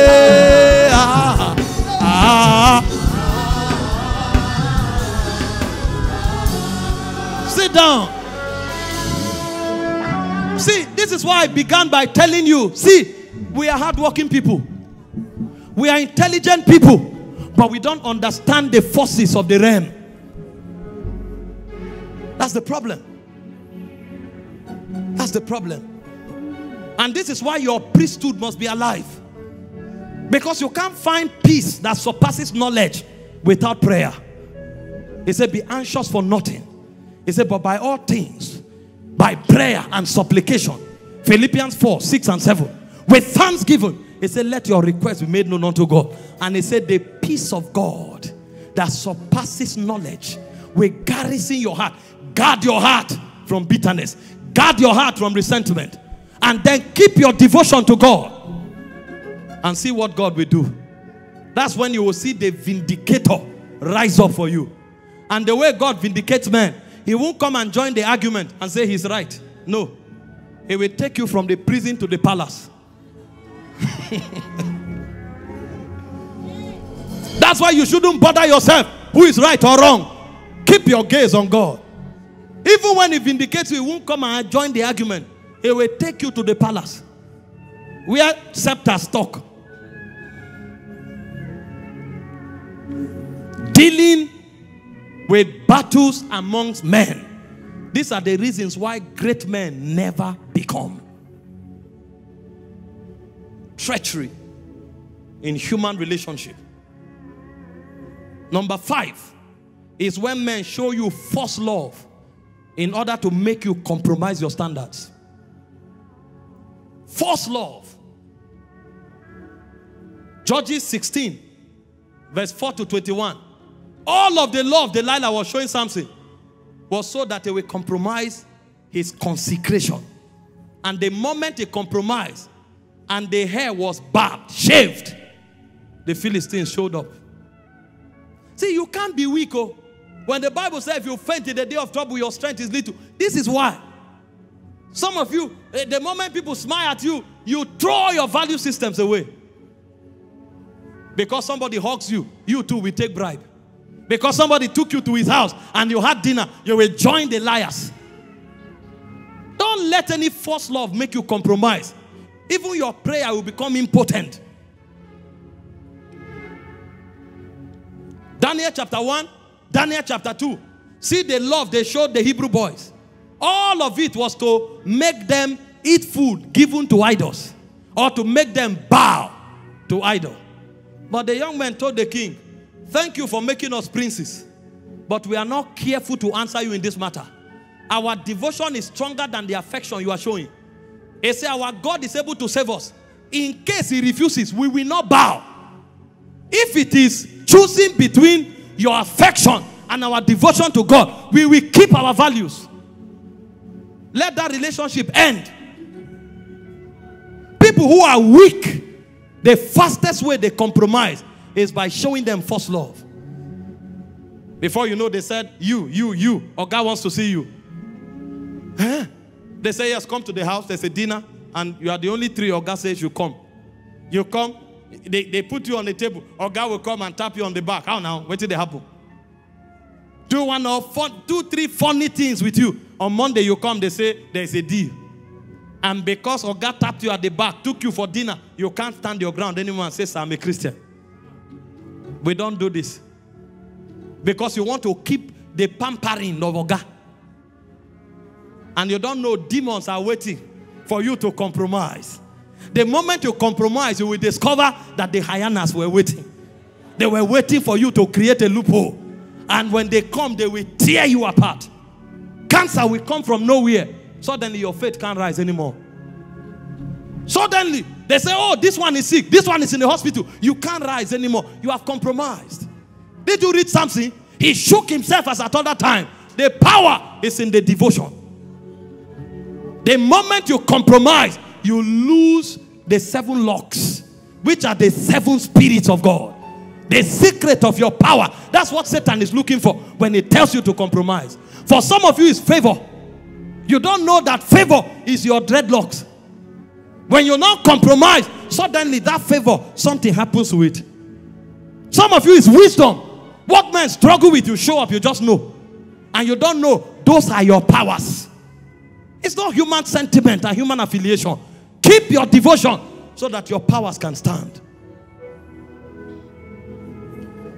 You know, most of you don't know the real battles of life. Ask those who are functioning among kings, they will tell you. Because when a king smiles at you, it makes you think it's a privilege. And if he smiles at you, he will make a demand of you the next day. God help you to refuse. You will see the disdain that will come from him. How dare you? Is it because I condescended to relate with you? You need to let him know that you are a king among men. I serve a king that is eternal. My values are higher than your smiles. You can never make me compromise. Because your life is not in the hand of that king. Your life is with God. The day you compromise, you put your life in the hands of men. This is the battle of men.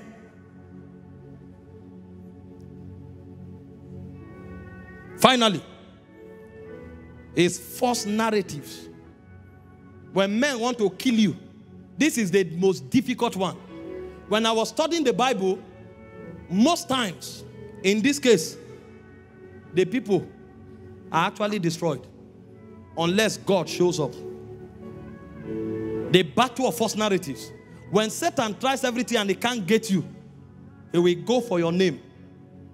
And he will build an army that will raise false narratives against you. Go and read your Bible. See everywhere this thing happened to men.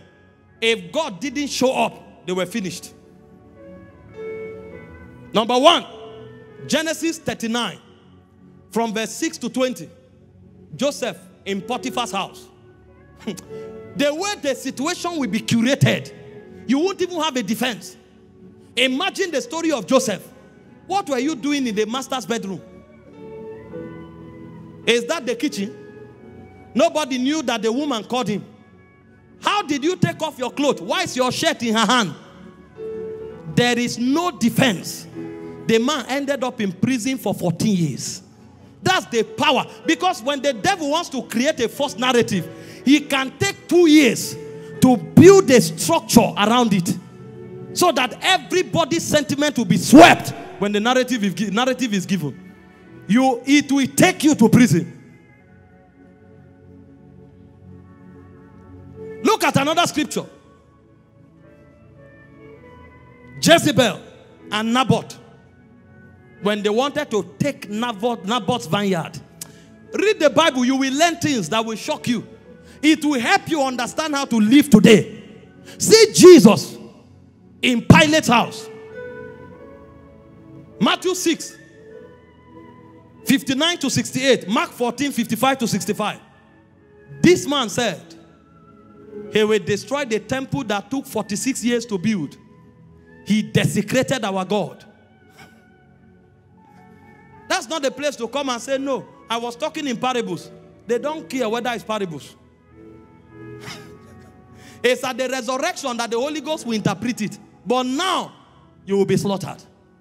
But this is what God does. And this is what you should anchor on. When false narratives are given about you, number one, plead the blood. That's why when the accuser of the brethren released his ministry, the only way they overcame, he said it was by the blood of the Lamb. If you don't know what to do with the blood, you are finished too. This is why I advise Christians, as much as it's within your power, break communion, break bread. Because that is what makes the angel of death to pass over. So when you engage the blood, all of a sudden, the narrative will be there, but it will mean nothing. It will become like the counsel of Ahithophel. People will see it and just trash it. And you will not know what happened. That's the blood exonerating you.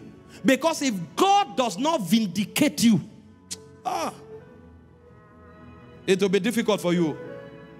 It is in the context of false narratives that men become legal captives. And only the sovereignty of God will deliver a lawful captive. Isaiah 49 verse 24, it says, shall the lawful captive be delivered? Shall the prey be taken from the hands of the mighty?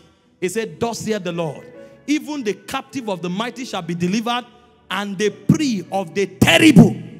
Imagine that your oppressor is called the terrible oppressor. It will take the sovereignty of God to deliver you. But these are the battles you will fight as you deal with men. In case you didn't get the things I said, take this summary for your deliverance. Number one, you need wisdom from above. All the things I'm talking about, discernment, is centered around wisdom. Proverbs 11 verse 9 says, through knowledge, through the functional wisdom of God, it said the just shall be delivered. Number two, sustain the right heart posture. Genesis 50 verse 20, Joseph said you meant it for evil, but God turned it for good. Number three, build tenacity in truth and integrity. Genesis 39 verse 9, I will not do this evil and sin against God. Don't let it make you change your values. If your values change, you have lost. Stand your ground in truth. It's better to sink standing on truth than to live a lie. And then number four, trust God for his vindication by applying to his mercy. Lamentation 3:22, it says, for the lost mercies that we are not consumed, his compassion faileth not. This is how to deal with the warfare that involves men. Now, there is still battle with flesh. And there is still battle with demons and devils. Imagine the kind of life that we are in. Do you see why most times out of 100 people, only 3 make it? Because the battles are many and the frontiers are enormous. All we've been saying since is battle with men. We have not entered battle of flesh and patterns of the bloodline. We have not entered battles with devils. Meanwhile, some people can't scale this battle among men. Some can't survive it. They've sunk long time ago. 10 minutes. Let me run through the rest. The Holy Ghost will give us understanding. Operations of the flesh, or dealing with battles of the flesh. That's what I call patterns of the bloodline. And like I told you already, the finished works of Christ has removed every legality that the devil stands upon to afflict us.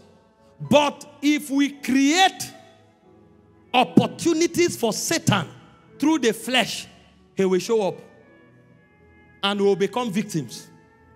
This is why many generations, although Christians, you can still trace demonic oppression because there are patterns of the bloodline. There are operations of flesh that they've not dealt with.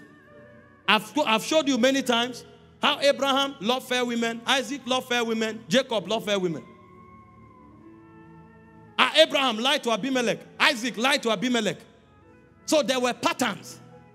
Abraham couldn't endure famine. He ran to Egypt. Isaac ran to Egypt. So what Satan does is, you have given your heart to Christ. Yes, I don't have power over you. Yes, but I will wait for the weaknesses of the flesh so that you will open the door for me to enter.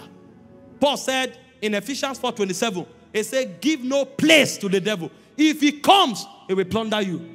But the way we give place to the devil are through fleshly weaknesses that we have not dealt with. And if you want to really come out of these battles, there are certain priesthood procedures that you must follow. Glory to God. Priesthood procedures. But let me show you certain patterns quickly that are happening to people. Number one, spirit molestations, mostly in dreams. Some people, progress is in front of them. The door is to open tomorrow. They will have the same dream a night before and everything shatters. And they can tell you this thing has repeated 5 times without fail. Some, the night before that opportunity, they will find themselves molested sexually. And the next day, that thing must scatter. Come what may. There are some that spirits come to literally molest them sexually. And they will be tormented for years. That's why I began by telling you there are certain things that may be difficult to explain doctrinally, but never doubt their manifestation. They are called patterns of the bloodline. Some is death. The moment you enter 32, And you will see it. It has happened to 3 people. 32, 1 week before birthday or 2 weeks after birthday, cut off. And you are wondering, what's going on? Patterns of the bloodline. Satan is taking advantage of a weakness to create a line of oppression in that bloodline. It's not something you just come out and say, it can't happen, it can't happen. If you don't deal with that gate, it will happen whether you like it or not. Because you are the one who has made him Lord, and they will exact his lordship. Because to him whom you yield yourself servant to obey, the servant of him you are whom you have obeyed. So if you create a door, when Satan comes, don't blame him when he carries out his government. So there are patterns that we allow Satan to enact because of our fleshly operations. Some is terminal diseases. You just find out that every generation people have diabetes. Has nothing to do with sugar. Grandfather diabetic, father diabetic, son diabetic. Diagnosed from birth, and you are wondering, what is this? Patterns. Some is madness. The moment they get to 23, they just go mad. And you are saying, what's going on? It's a pattern. It's not something you just fade away. There is a priesthood technology for dealing with it. The problem many Christians have that make them frustrated is that they are quoting scriptures when they should deal with reality. So when we quote scriptures, we are not wrong. But there must be a corresponding life that supports the scripture we are quoting. Otherwise, we are making caricature of ourselves. How do you deal with patterns of the bloodline? Number one, you must take time to study the pattern and understand it. 2 Corinthians 2:11, Paul said, we are not ignorant of the devices of the devil, lest he will have an advantage over us. If you don't know the pattern, you won't even know what you are fighting. And you will not concentrate your attack against Satan. If it is death, sit down, study the cycle, understand it. Because if that season comes, that angel of death will show up. But you will be ready before he shows up. Because you have studied the cycle. If you don't know the cycle, you won't even know when to prepare. So you must first of all understand the cycle. Why is it that every 6 months I must fornicate? So when 5 months approaches, you take cover. If you don't know the pattern, you can't win. So the first thing is to understand the pattern. Number 2 is to shut every gate of intrusion that Satan has. Because if you don't shut those fleshly gates, if Satan comes, that's the door he will always use. And many people are making declarations, but gates are open. The gate of alcoholism is open. The gate of womanizing is open. The gate of malice is open. The gate of unforgiveness is open. The gate of gossip is open. And they are declaring, it shall not happen again. It shall not. Satan doesn't bother himself with such people. When he comes, the gate is porous. He will just enter, do what he wants to do, and go out. Keep singing your song. So, after you discern the pattern that fortifies you with an understanding of the possible map, knowing the seasons where things will happen, begin to lock gates. I told you my story. When I was praying against certain patterns in my family, I stood in my room praying, and suddenly my eyes opened. I saw 2 creatures appeared in my room.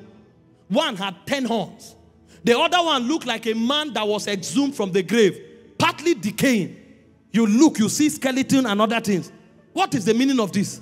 And the Holy Ghost started speaking to me. He said, these are the beings that has controlled the destiny of men in your lineage. I said, but I'm born again.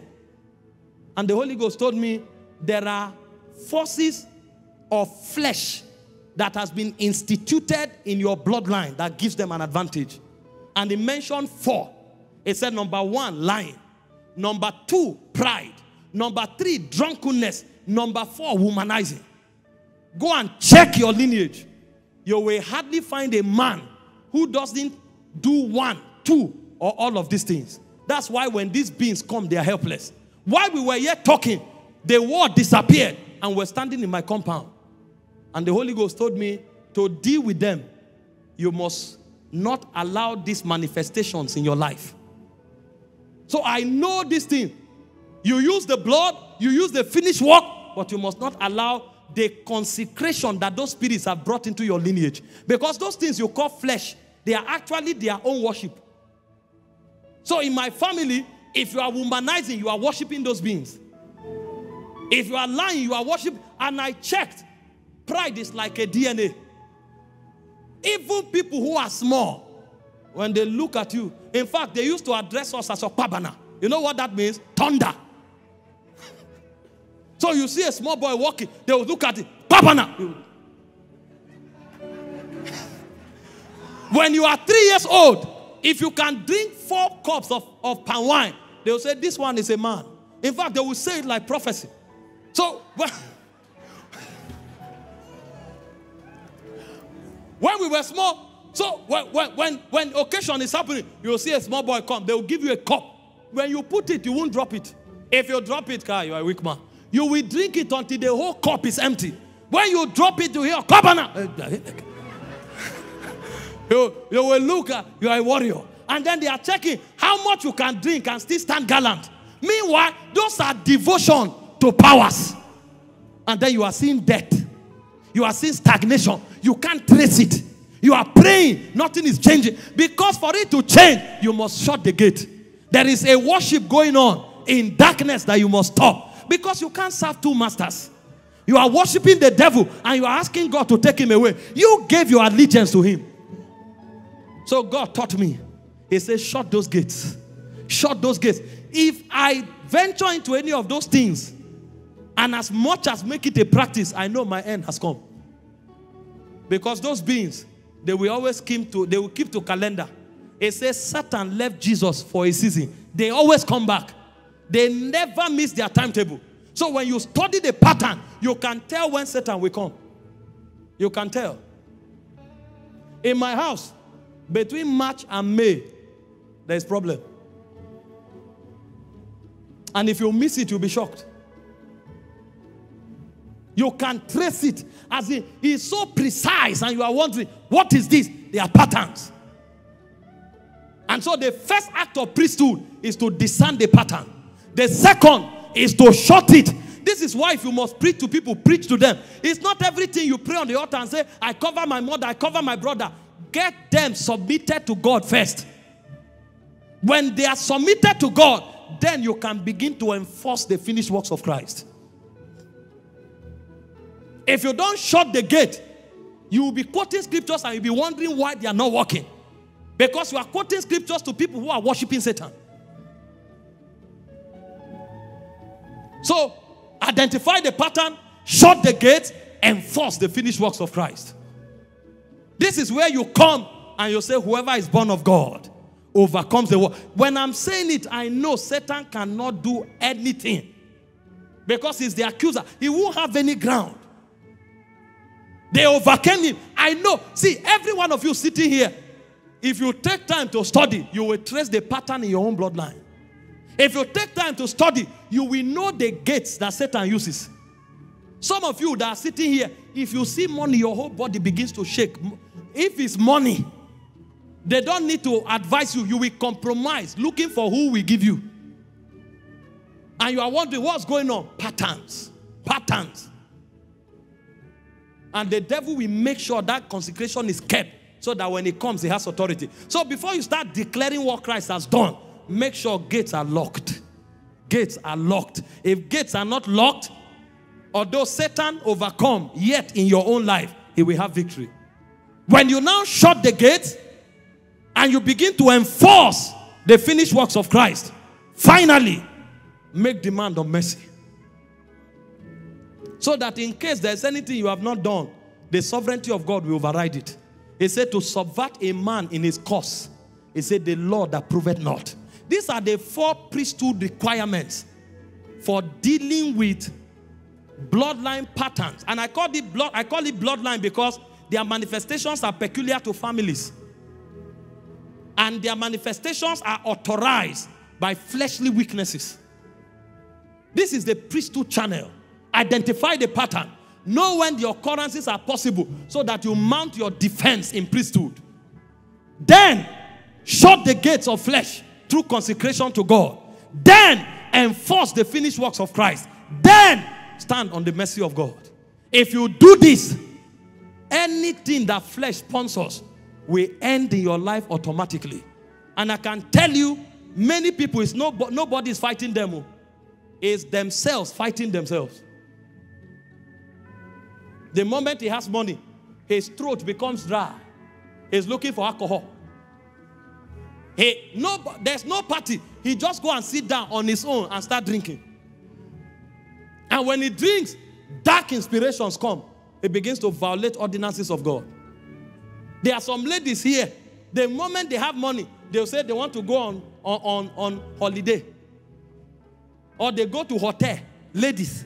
Some go to club. And you are wondering why that affliction won't end.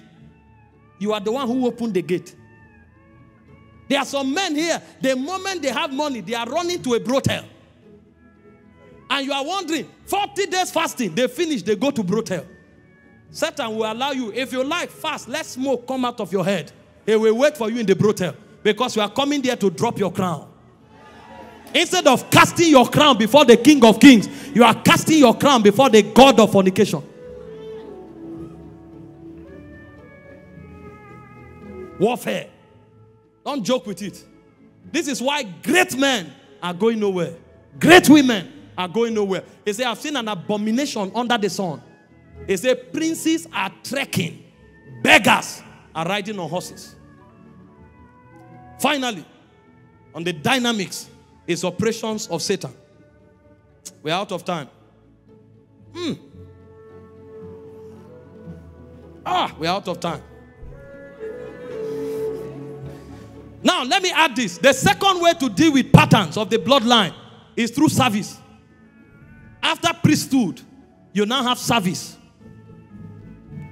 I'm telling you, see, if there is a snare on your family and at least one person is not sold out to God, everybody in that family will be wiped out. If you have time, go and check. Families that have fought battles. One person must become a priest of God. You must be dedicated. God will choose. I'm telling you. See, everybody will serve God, though, but one person will become a living sacrifice. Because one of the ways you break those things is through committed service. You become like a burnt offering. That's what stops Satan. That's why Ephesians, that we read already, 6:15, it said the readiness, the boot is the readiness of the gospel. Service. Why do you think you see some men, they are millionaires, they are still ushers in church? You'll say he's humble, he's humble. He has nothing to do with humility. That service is his weapon. He knows how many businesses he did that crashed. But the moment he started serving God, he saw that he started skyrocketing. He now discovered that his insurance was his service. So that service became a memorial to God. You come to some places, you see billionaires. They say they are going for evangelism, they are the first. Saturday, 4, they are there. They leave every business. Meanwhile, these are people that every 1 hour has implication in millions. And you see them on the street. Sometimes they are even doing caricature. They are playing. You see small boys, they'll say, this is my leader. And the small boy will be saying, you know, the Lord, you don't have idea. You don't have an idea. That man is fighting a war. And the key to that war is service. So even if it means he should bend down for his grandson, he will do it. As far as he's concerned, he's not seeing that boy. He's seeing God. It's God he's serving. And so long as he's serving, the fortress is around him. Nothing can penetrate. Nothing can penetrate. He has found the key. Service to God. That's how you hide yourself in Christ. You hide yourself through absolute devotion to God. But some of us here, we are fighting battles and we can't serve. You can't come for church service. You can't go for evangelism. You can't give for kingdom advancement. You are nowhere to be found. You will end up lamenting and lamenting and lamenting. The day I became sold out to God, my life became a mystery. We literally slept in church now. Is it intelligence? Is it gift? By the mercies of God, we had little. Little that anywhere we go, you know somebody came. But nothing was working. With master's degree, I was teaching chemistry as HOD. You will dictate the whole note from your brain, yet you are earning 20,000. Meanwhile, this 20,000, your transport, which is bike, is 14,000. How dare you think of driving a car? What is going on? There are forces that won't let you rise. When I discovered the way of service, I plugged in. We will go for crusade. We will not even accept to sleep in hotel. We will sleep on the crusade ground. Arrange the chairs, sleep there. A point came, we became burnt offering. If you touch us, you touch God.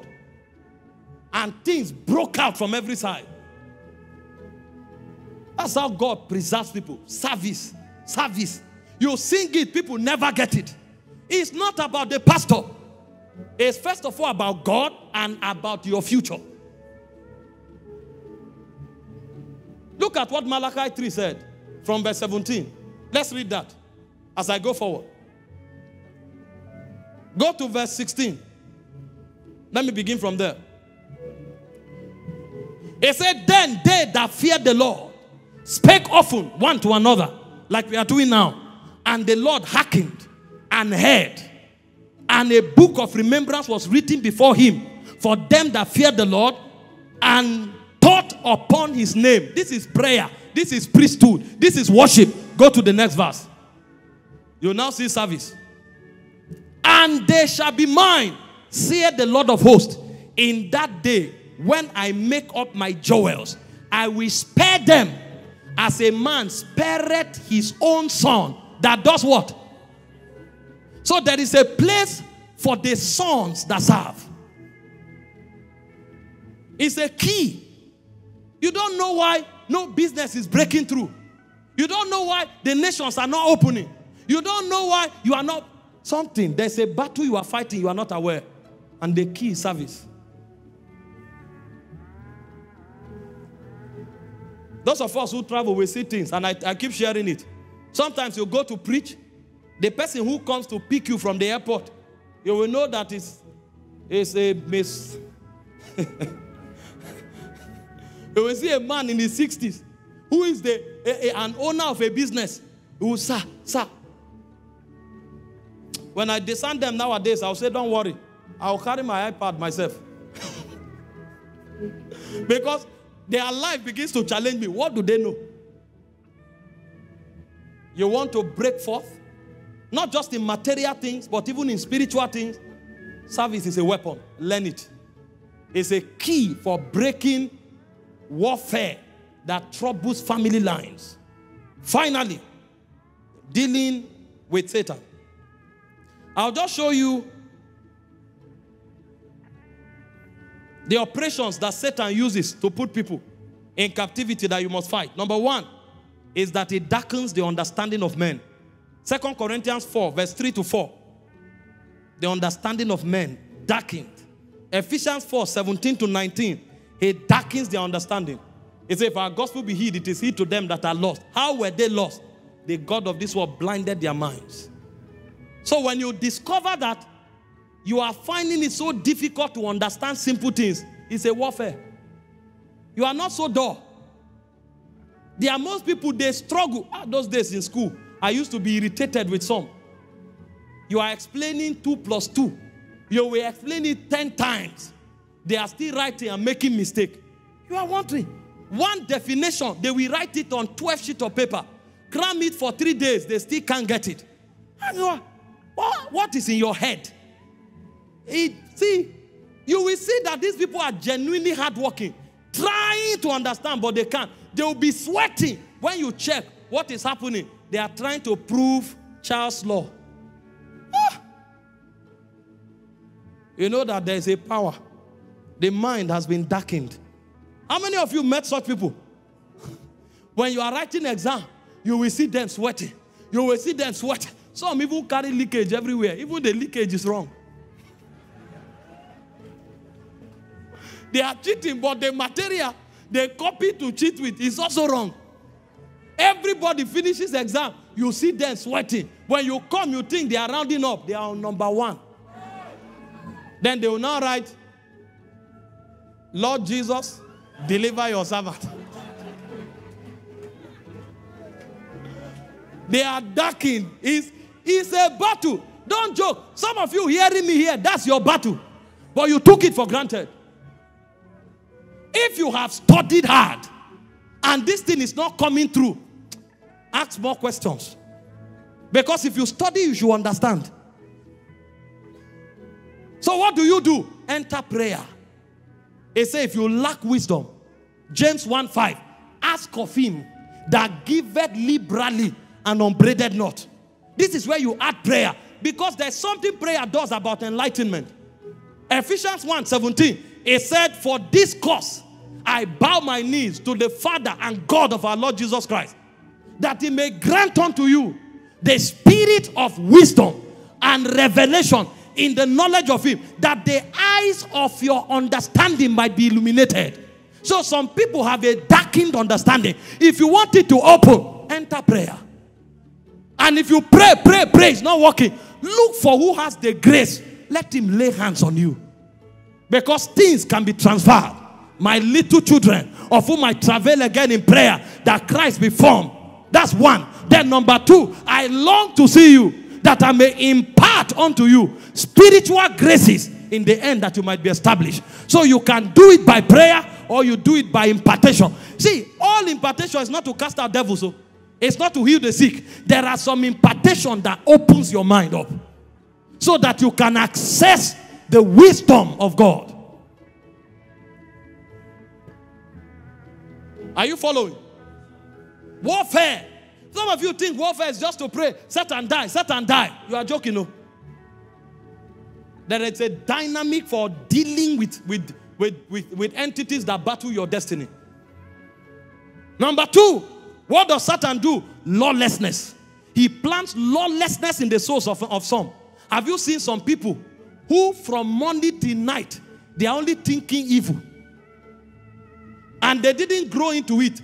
From primary 2, they have been treacherous. They are evil geniuses. It's a battle in some bloodline. And demon uses it on some people. They just love everything that is lawless. A child is 1 year, he comes, kicks everything. He goes to class, he stabs somebody with pen. And you are wondering, where did you learn it? It's a battle. And he grows up with that lawlessness. Ephesians 2:2, see what the Bible said. He calls them those who are under the power of the prince of the air.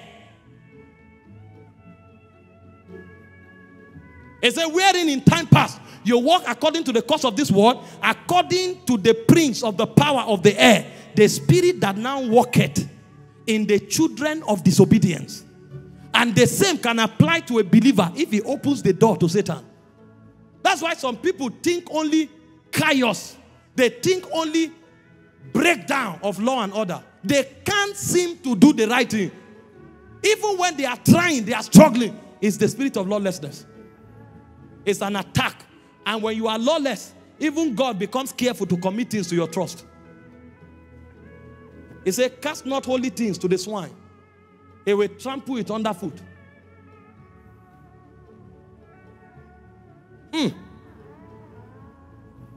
Number 3, fear and torment. Now, how do you deal with lawlessness before I proceed? It's by submitting to God. James 4:7. And also by following those who have a track record of order in their lives. Hebrews 6:12. It says, follow them who through faith and patience obtain the promise. If you find out that you just love lawlessness, ask God to help you submit to him. It says when you submit to God, you will resist the devil. Or follow those who have order in their lives. Follow them. As you are following them, listening to them, they are imparting you. You are observing them. You see that your life starts being gathered. That's how you deal with lawlessness. Then you have fear and torment. I've said that already.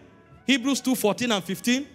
For as much then as the children were partakers of flesh and blood, himself likewise took part of the same, that he might deliver them from what? The power of death, even the devil. And it says so that they who for a lifetime were subject to bondage through fear might be delivered. So fear torments people. And I showed you how to break out of it by staying stirred up. 2 Timothy 1:6 and 7. When you are stirred up, you begin to function by the spirit of power, of love, and of a sound mind. Number 4, sickness and affliction. These are the things Satan uses. So when you are fighting Satan, you must understand that his battle approach is different from when you are fighting flesh. And it's also different from when you are fighting men, wicked men. Some of us generalize everything. Everything is fall down and die. That's why we are not making progress. Some battles are intrinsic. Like this lawlessness. The devil weaves it into you. You are the architect of your misfortune. So if you are not gathered, no matter the impartation, you will go nowhere. And then fear. People are paralyzed before they start. He is the most qualified person, but he can never see himself make a move. When you talk, he's thinking you are talking to another person. No, you are the one. Stand up. He will stand up. He will be shaking. His voice will be shaking. Yes. The whole thought will vaporize because fear has ensnared him. And that is his opportunity for destiny. So the devil doesn't need to come every night and torment him. He just plants fear in him so that he misses his season. A king shows up. People who should shift him are sitting. They say, sir, what do you have to say? I don't have anything. Before he spoke, his heart came out of his mouth. And windows pass. Windows pass. Those are people, you will see them, you will think you need to lay hands on them. No. Fear. Fear. Fear has paralyzed them. That's why in this place, when we see that people have anything on their life, we push them to the altar. There are some of them, the first time they came to take offering,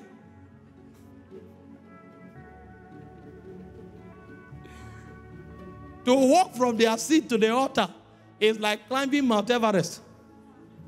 And when they carry the mic, they will stutter 30 times in 5 minutes. I say, stay there. It's either that fear kill you or you kill it. After 3 months, you see them. They now come up and stand like bishops. Can we turn to Malachi? So you too now can say, can we turn? If you don't confront your fears, they will kill you. It's a battle. He wants to deny you of your opportunities. Your seasons will pass. You can't rise. It's a battle. Demons are intelligent. Don't joke with them. Then, poverty. After sickness, you have poverty. See, there are people that are afflicted with chronic poverty. They have the best vision, but nobody can hear it. You know, I pity people who think wealth is all about hard work. I believe in hard work. I've taught you about universal prosperity. From investments, to giftings, to productivity, to invention, to inheritance. I know all of that. But if Satan is involved, you'll be shocked. There is a spiritual dimension to money and to wealth. There are people that are afflicted, not with sickness, with poverty. Look at Job's life. Everything he had was swept off by Satan. John 10:10, the devil cometh not but for to kill, to steal, and to destroy. That's Satan for you. He makes some people poor.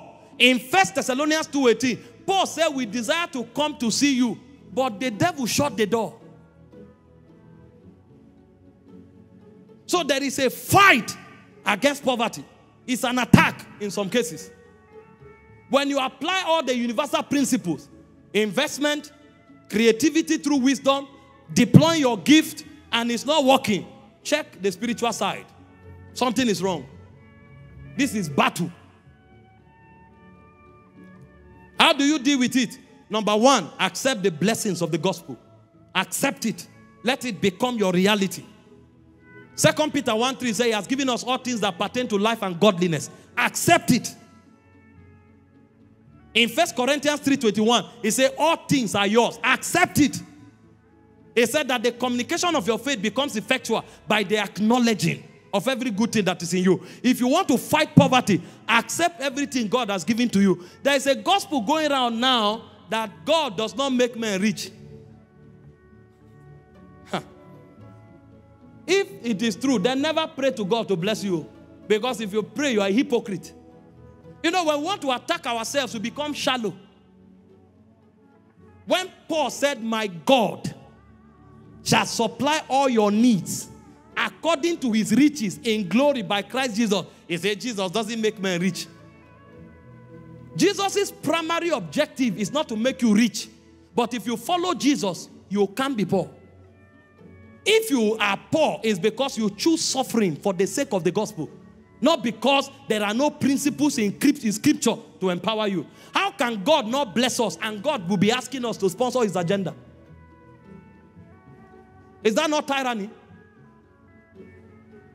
A God who doesn't bless you is telling you to sponsor global agenda. Where will I get 10 million from to give for crusade if God does not have a hand in my blessing? When the Bible said that the blessings of God make it rich and added no sorrow. Be careful, there is a spiritual dimension to poverty. There is also a spiritual dimension to prosperity. I'm not saying because of the spiritual dimension, don't apply the universal dimension. I'm saying in addition to the universal dimension, take advantage of the spiritual dimension. And the first way is to accept the blessings of the gospel. The second way is to walk in the covenant. The Bible said in Acts 3:25 that we are children of the covenant. I taught you here that God is not necessarily in covenant with us, but we are offsprings of the covenant. My son will live to do what I do because he's a child of the covenant I have with my wife. Because therein is his blessing. That's why 2 Corinthians 9 from verse 6 to 8, the Bible made it clear that if you give sparingly, you reap sparingly. If you give bountifully, you reap bountifully. He said, every man as he has purposed in his heart, let him give. He said, for God loves a cheerful giver. And he said, God is able. That means God is not able if you don't give. He said, God is able to make all grace abound towards us, that we, having all sufficiency in all things, may abound in every good work. So you must practice the covenant because it's a battle. And many people don't know that their poverty is not because they are not hardworking. Their poverty is because Satan knows that if they are rich, kingdom will advance. So he crippled their resources. And finally, death. Satan uses death. If he cannot stop you, he wants to kill you. Revelation 2:10, Jesus said they will arrest you, they will imprison you, and they will kill you. Satan wants to kill. So how do you deal with Satan? Number one, cast out devils. Anywhere you see demonic operation, cast them out.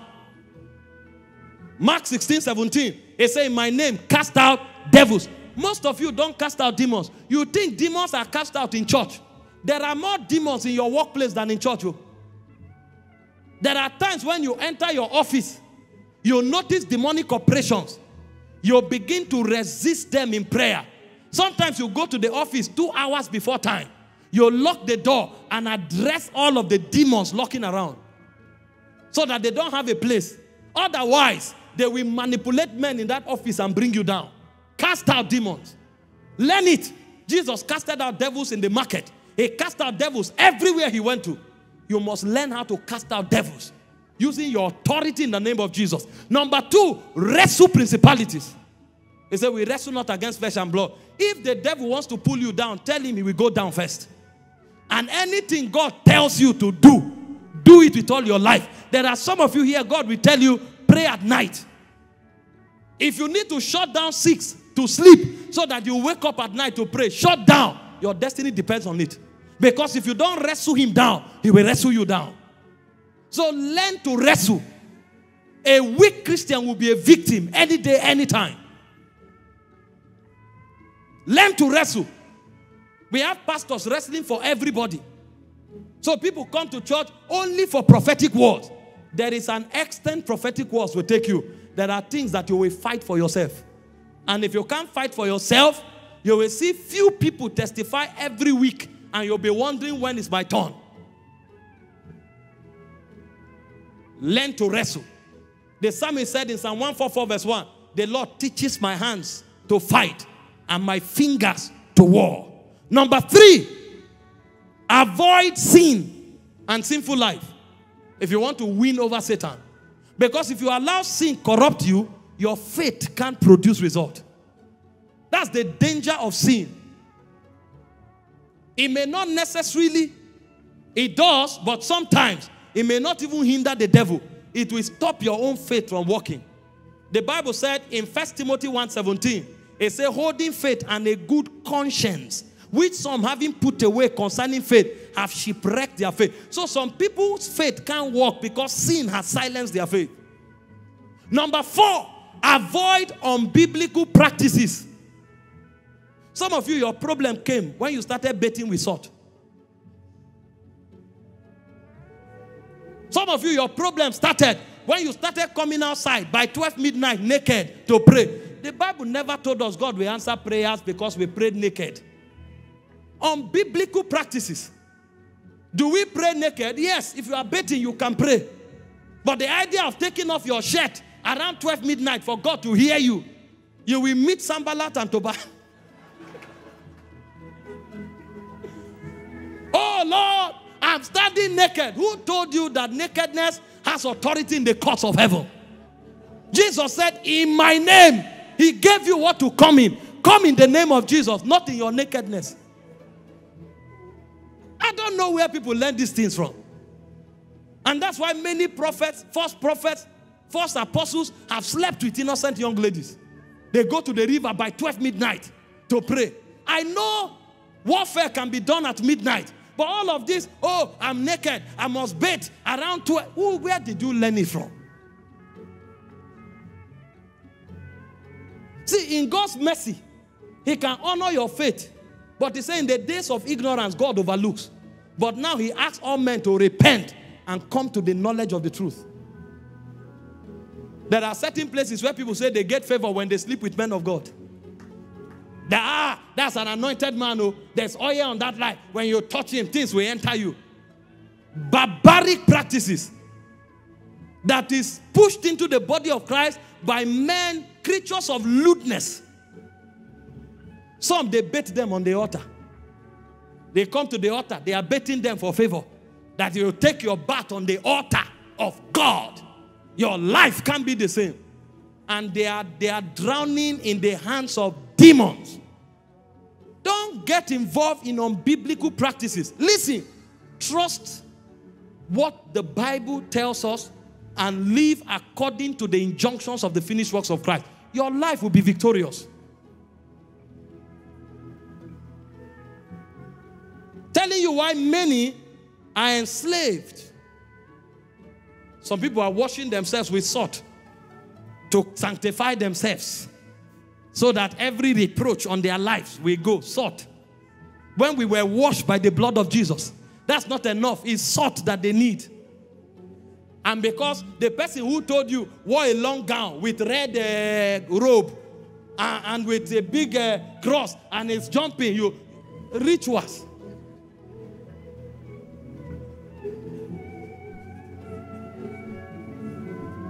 You reign. You ancient Zion's King, Kadosh.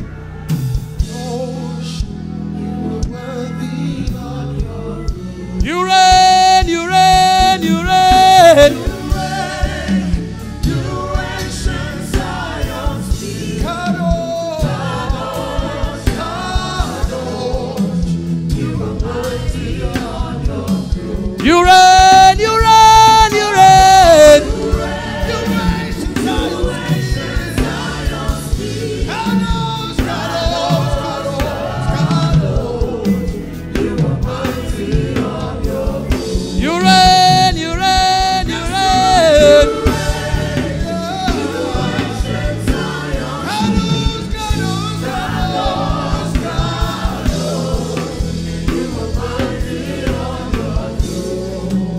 Please hear me. Tonight, my burden is to give you instructions to practice. That's why I took my time, maintaining my tempo to explain these things. I told you there are manifestations that we can't explain in doctrine expressly, but that does not give us license to practice things that are outside doctrine. You'll be enslaved. Don't allow your desperation make you do things that are not in the Bible. You will become a victim and your deliverance may never happen. Stay within the confines of scriptures, what is revealed and what the body of Christ believes in. Your problem is not peculiar to you. Many have gone through that path, they've been delivered. You can't remain there. He sent his word to Jacob He lightened upon Israel. Have you learned something tonight? Have you learned something tonight? Now lift your right hand toward heaven and begin to enforce it in prayer. Let's pray for 2 minutes. 2 minutes. And then I make a simple declaration. Kadosh, you are mighty on your throne. You reign, you reign, you reign. Maravakata kabaroda bakata. Aregete kevondo robobobokoria.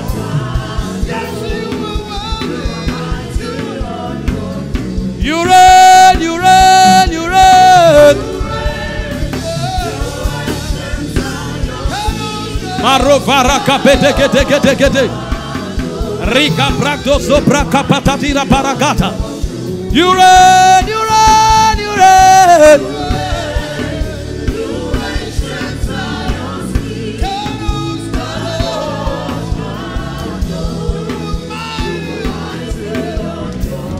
You reign, you reign, you reign.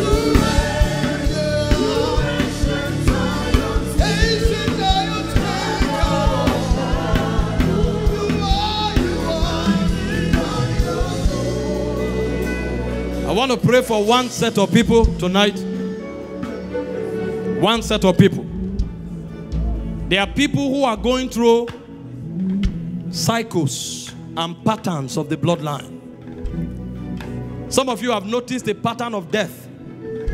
Some of you have noticed a pattern of stagnation. Some of you have noticed a pattern of terminal diseases. And you have been fighting those things, which is right. But now you understand the protocol. That you identify the pattern, you shut the gate, you enforce the finished works, and you ask for mercy. How do you shut the gate? You shut the gate through genuine repentance. I want to pray for everybody standing here tonight who has seen patterns, repeated patterns that seem not to go and has been fighting a battle of futility.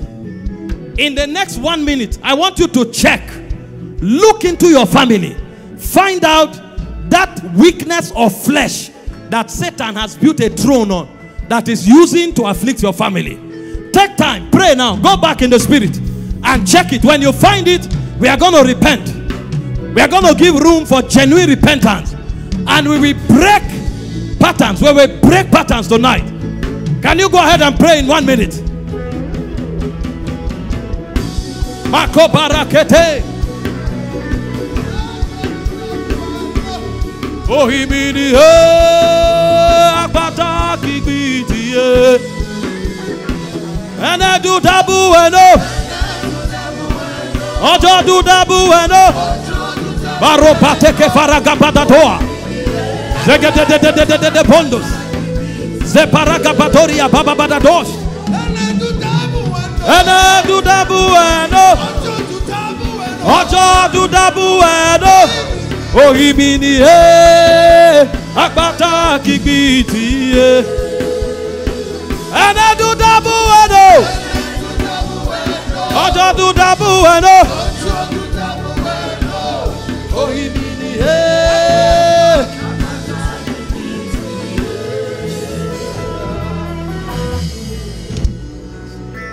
Some of you will be shocked how easy it is to stop patterns that has lasted for aeons. You have not known how to shut gates. God told me, drunkenness, lying, pride, immorality, if you shut them out, no prince can afflict you. And it has been so till date. Now, I want to pray for those who want to end patterns. Some people spoke to me this week. I was so broken with sympathy. From first son, second, third, even to the children, all forms of affliction, patterns. If you have x-rayed your family and you have seen the weaknesses of flesh that even yourself has made a habit, which has become the throne that Satan has, and you want to shut that gate tonight, you want to end that pattern forever tonight, I want you to come forward. Let's put an end to some cycles forever and ever. Those of you watching online, you can place your hand on your chest. If you will repent genuinely, one declaration, you'll be shocked. Satan is not strong. He just hides himself in mysteries. Patterns. Some is smoking. Some is drunkenness. Some is womanizing. Some is lying. I know you are a Christian. I know Christ died for you. But you have given too much room to Satan. You want to shut that gate so that certain cycles will stop. Let your prayers not be hindered. Ojo do dabu eno. Oh, he mean yeah.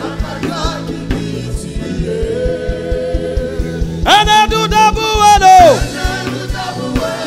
Ojo do dabu eno. Oh, he mean yeah. Akata kibiti yeah. And I do dabu eno. Ojo do dabu eno. Oh, he mean yeah.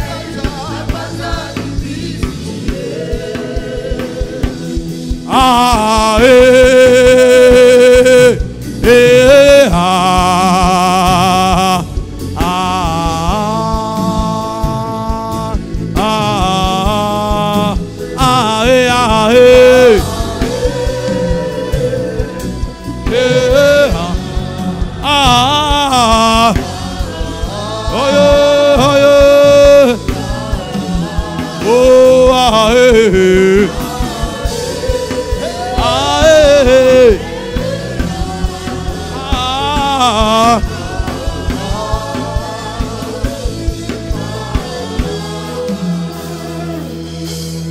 Listen, sometimes what you need is not a wristband.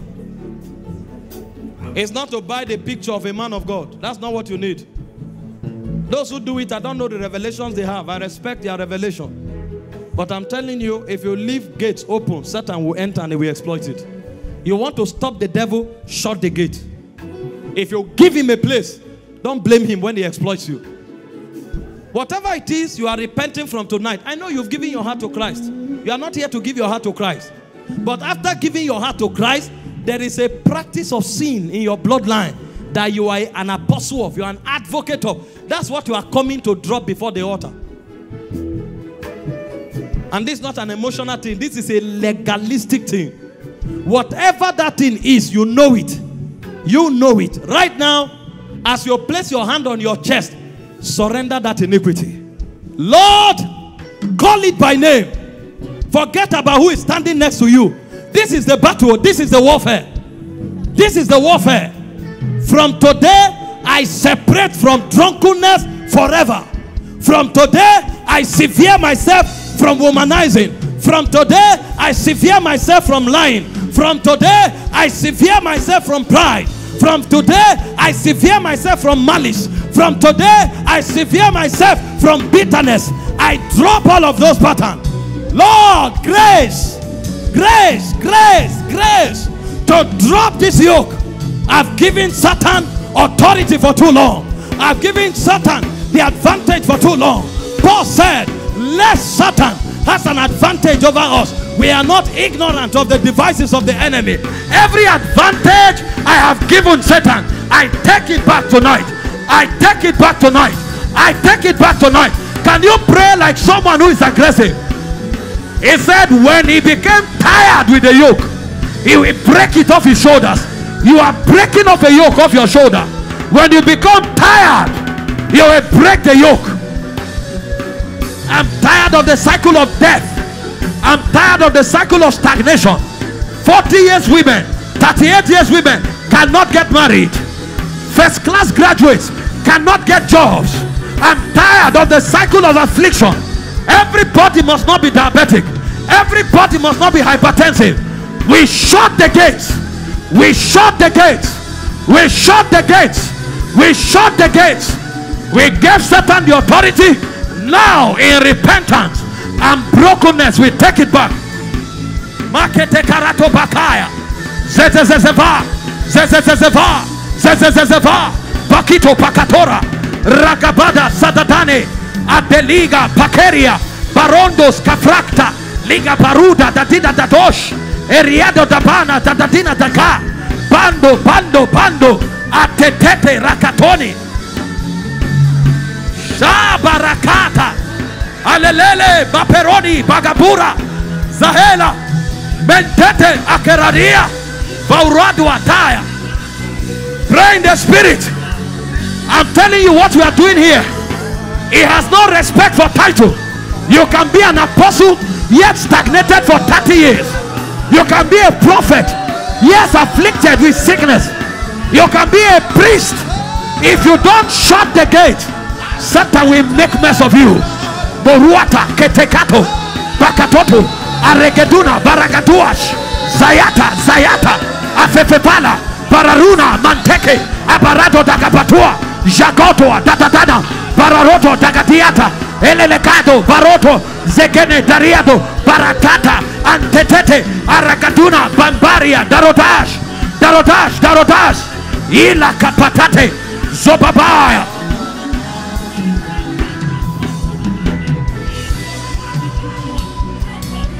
Manto Parete Fecato, Yahela, Pele, Yahela, Asine, Mayende, Kakana, Ovevavarana, Ayalate, Banderi, Kapatina, Zekayanda Burua, Eriando, Mambela, Lula, Ela, Apapapani, Mangali, Gagana, Gandalali, Alalila, Ata, Karatos, Kefaktina, Bantetari, Baragadina, Tagata, Homa Reterira, Jela, Mande Perodo Boko Bosco Barabata, Bantekete. We crush every pattern. We crush every legality. We crush every fleshly tendency. Tonight we provoke emancipation. Zofane Parita, Faferakis Kabate, Zozozavina Maragadia, Jaka.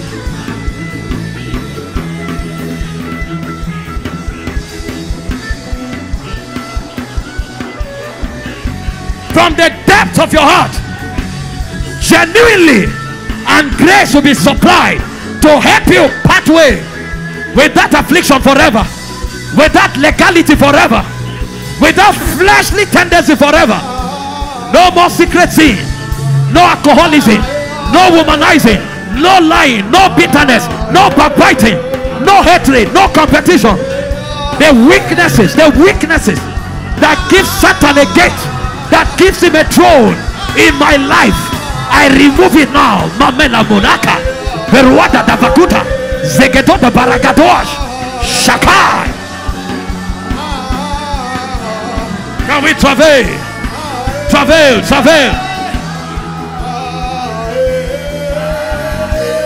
In the name of Jesus. Now lift your hands toward heaven. Jesus defeated Satan. Satan will be powerful in your life to the degree that you allow him. And the way you allow him is through the tendencies of flesh.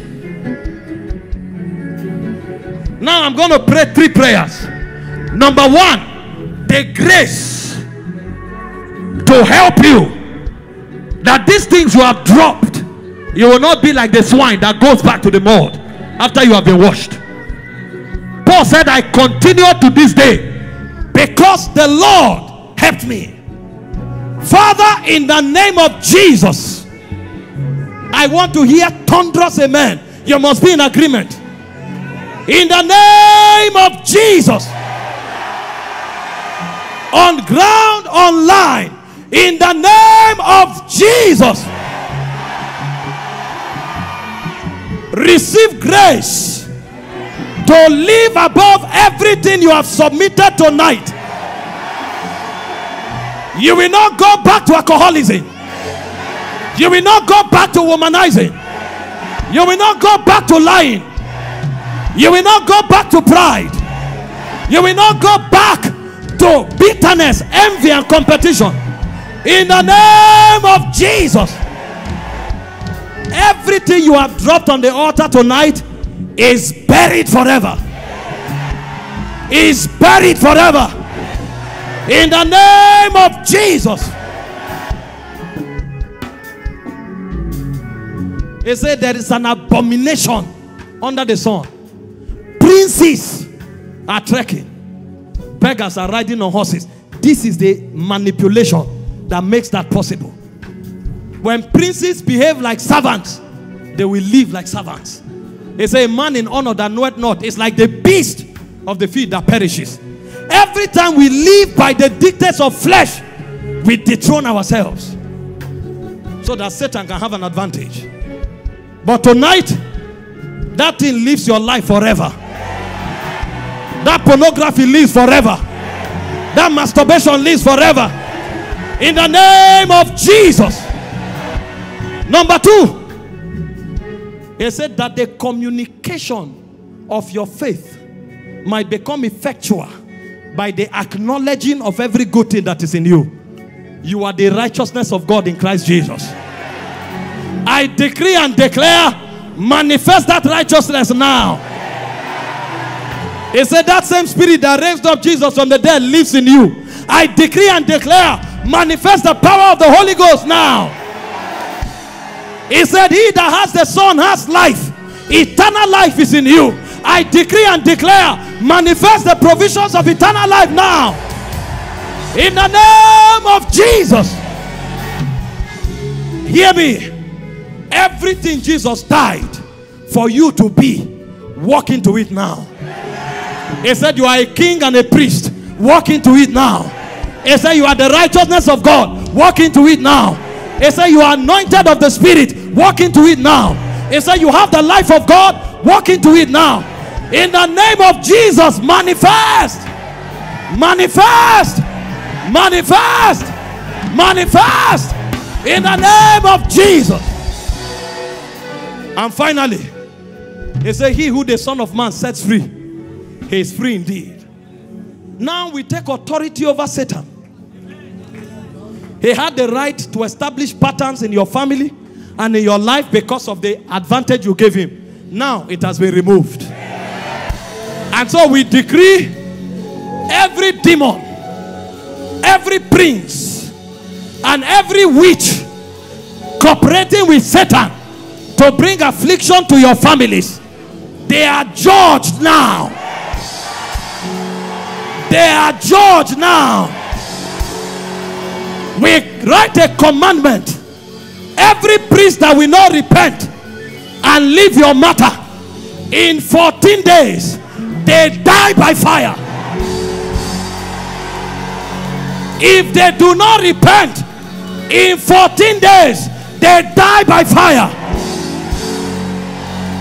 He said to subvert a man in his cause, the Lord approveth not. Everyone standing against the fulfillment of your destiny, if they don't give way, they will go down by fire. In the name of Jesus. Now, every demon that has been assigned to your name or your family, that comes at certain cycles and certain seasons, 6 months, 1 year, 2 years, 3 years, 5 years, 7 years, we decree by the power in the name of Jesus, get out of their lives now. Get out of their lives now. Get out of their lives now. In the name of Jesus.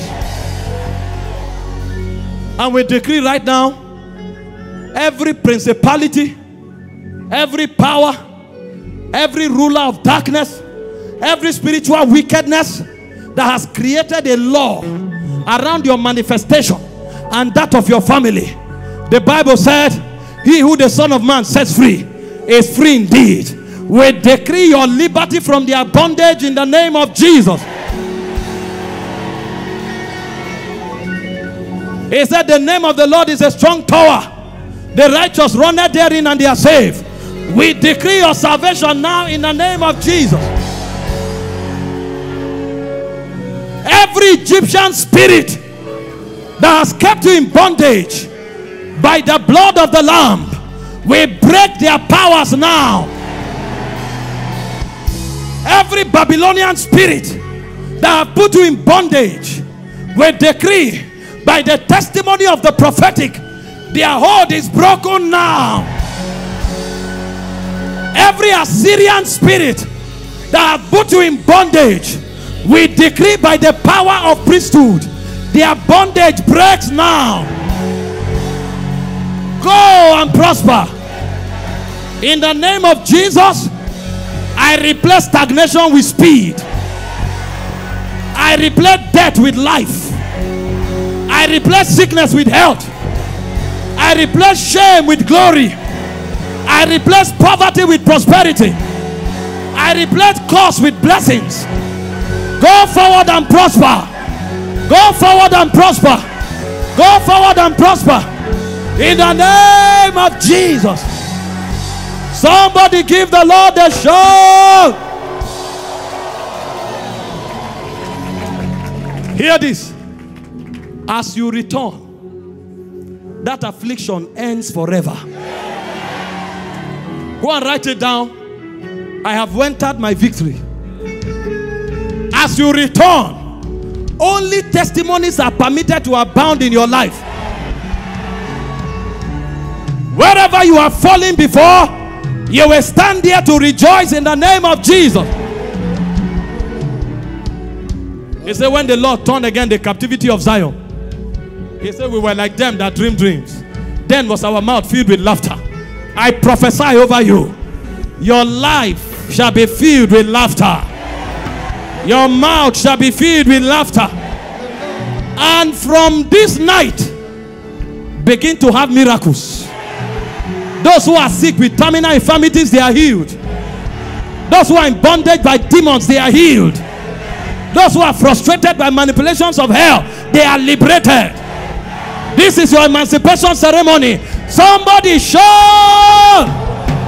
Sabaoth, Yahweh Sabaoth, Yahweh Sabaoth, Yahweh Sabaoth, Yahweh Sabaoth, Yahweh Sabaoth, Yahweh. That's your way to your seat that you celebrate. Yahweh Sabaoth. On ground, online. Congratulations.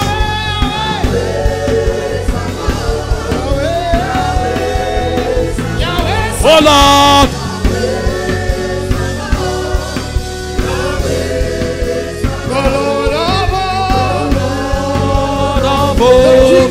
The King of Glory, Yahweh Sabaoth, Yahweh Sabaoth. Oh Lord, He's the King of Glory, Yahweh Sabaoth, Yahweh Sabaoth. He's the King of Glory, the King of Glory.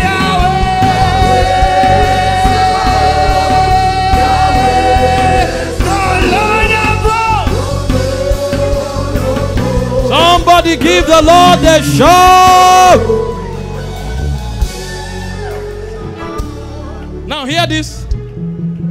Walk in the consciousness of victory from now. Don't go back saying, oh, this thing happening in our family, it has been changed. Go with a new consciousness. And hear me. When God does anyone, write it down and celebrate. When he does another one, write it down and celebrate. The same way you recorded your woes, now you will record your blessings. Somebody give the Lord a shout.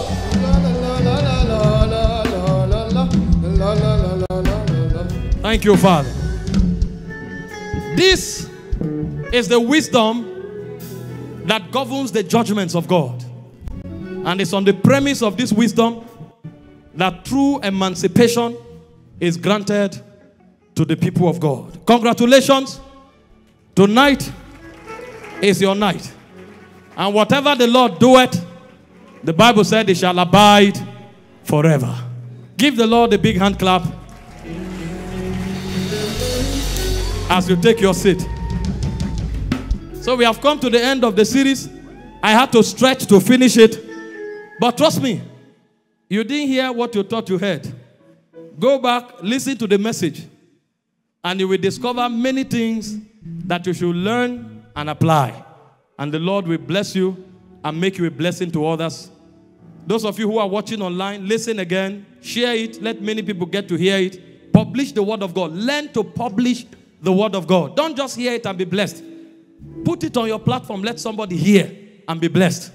And God will continue to multiply.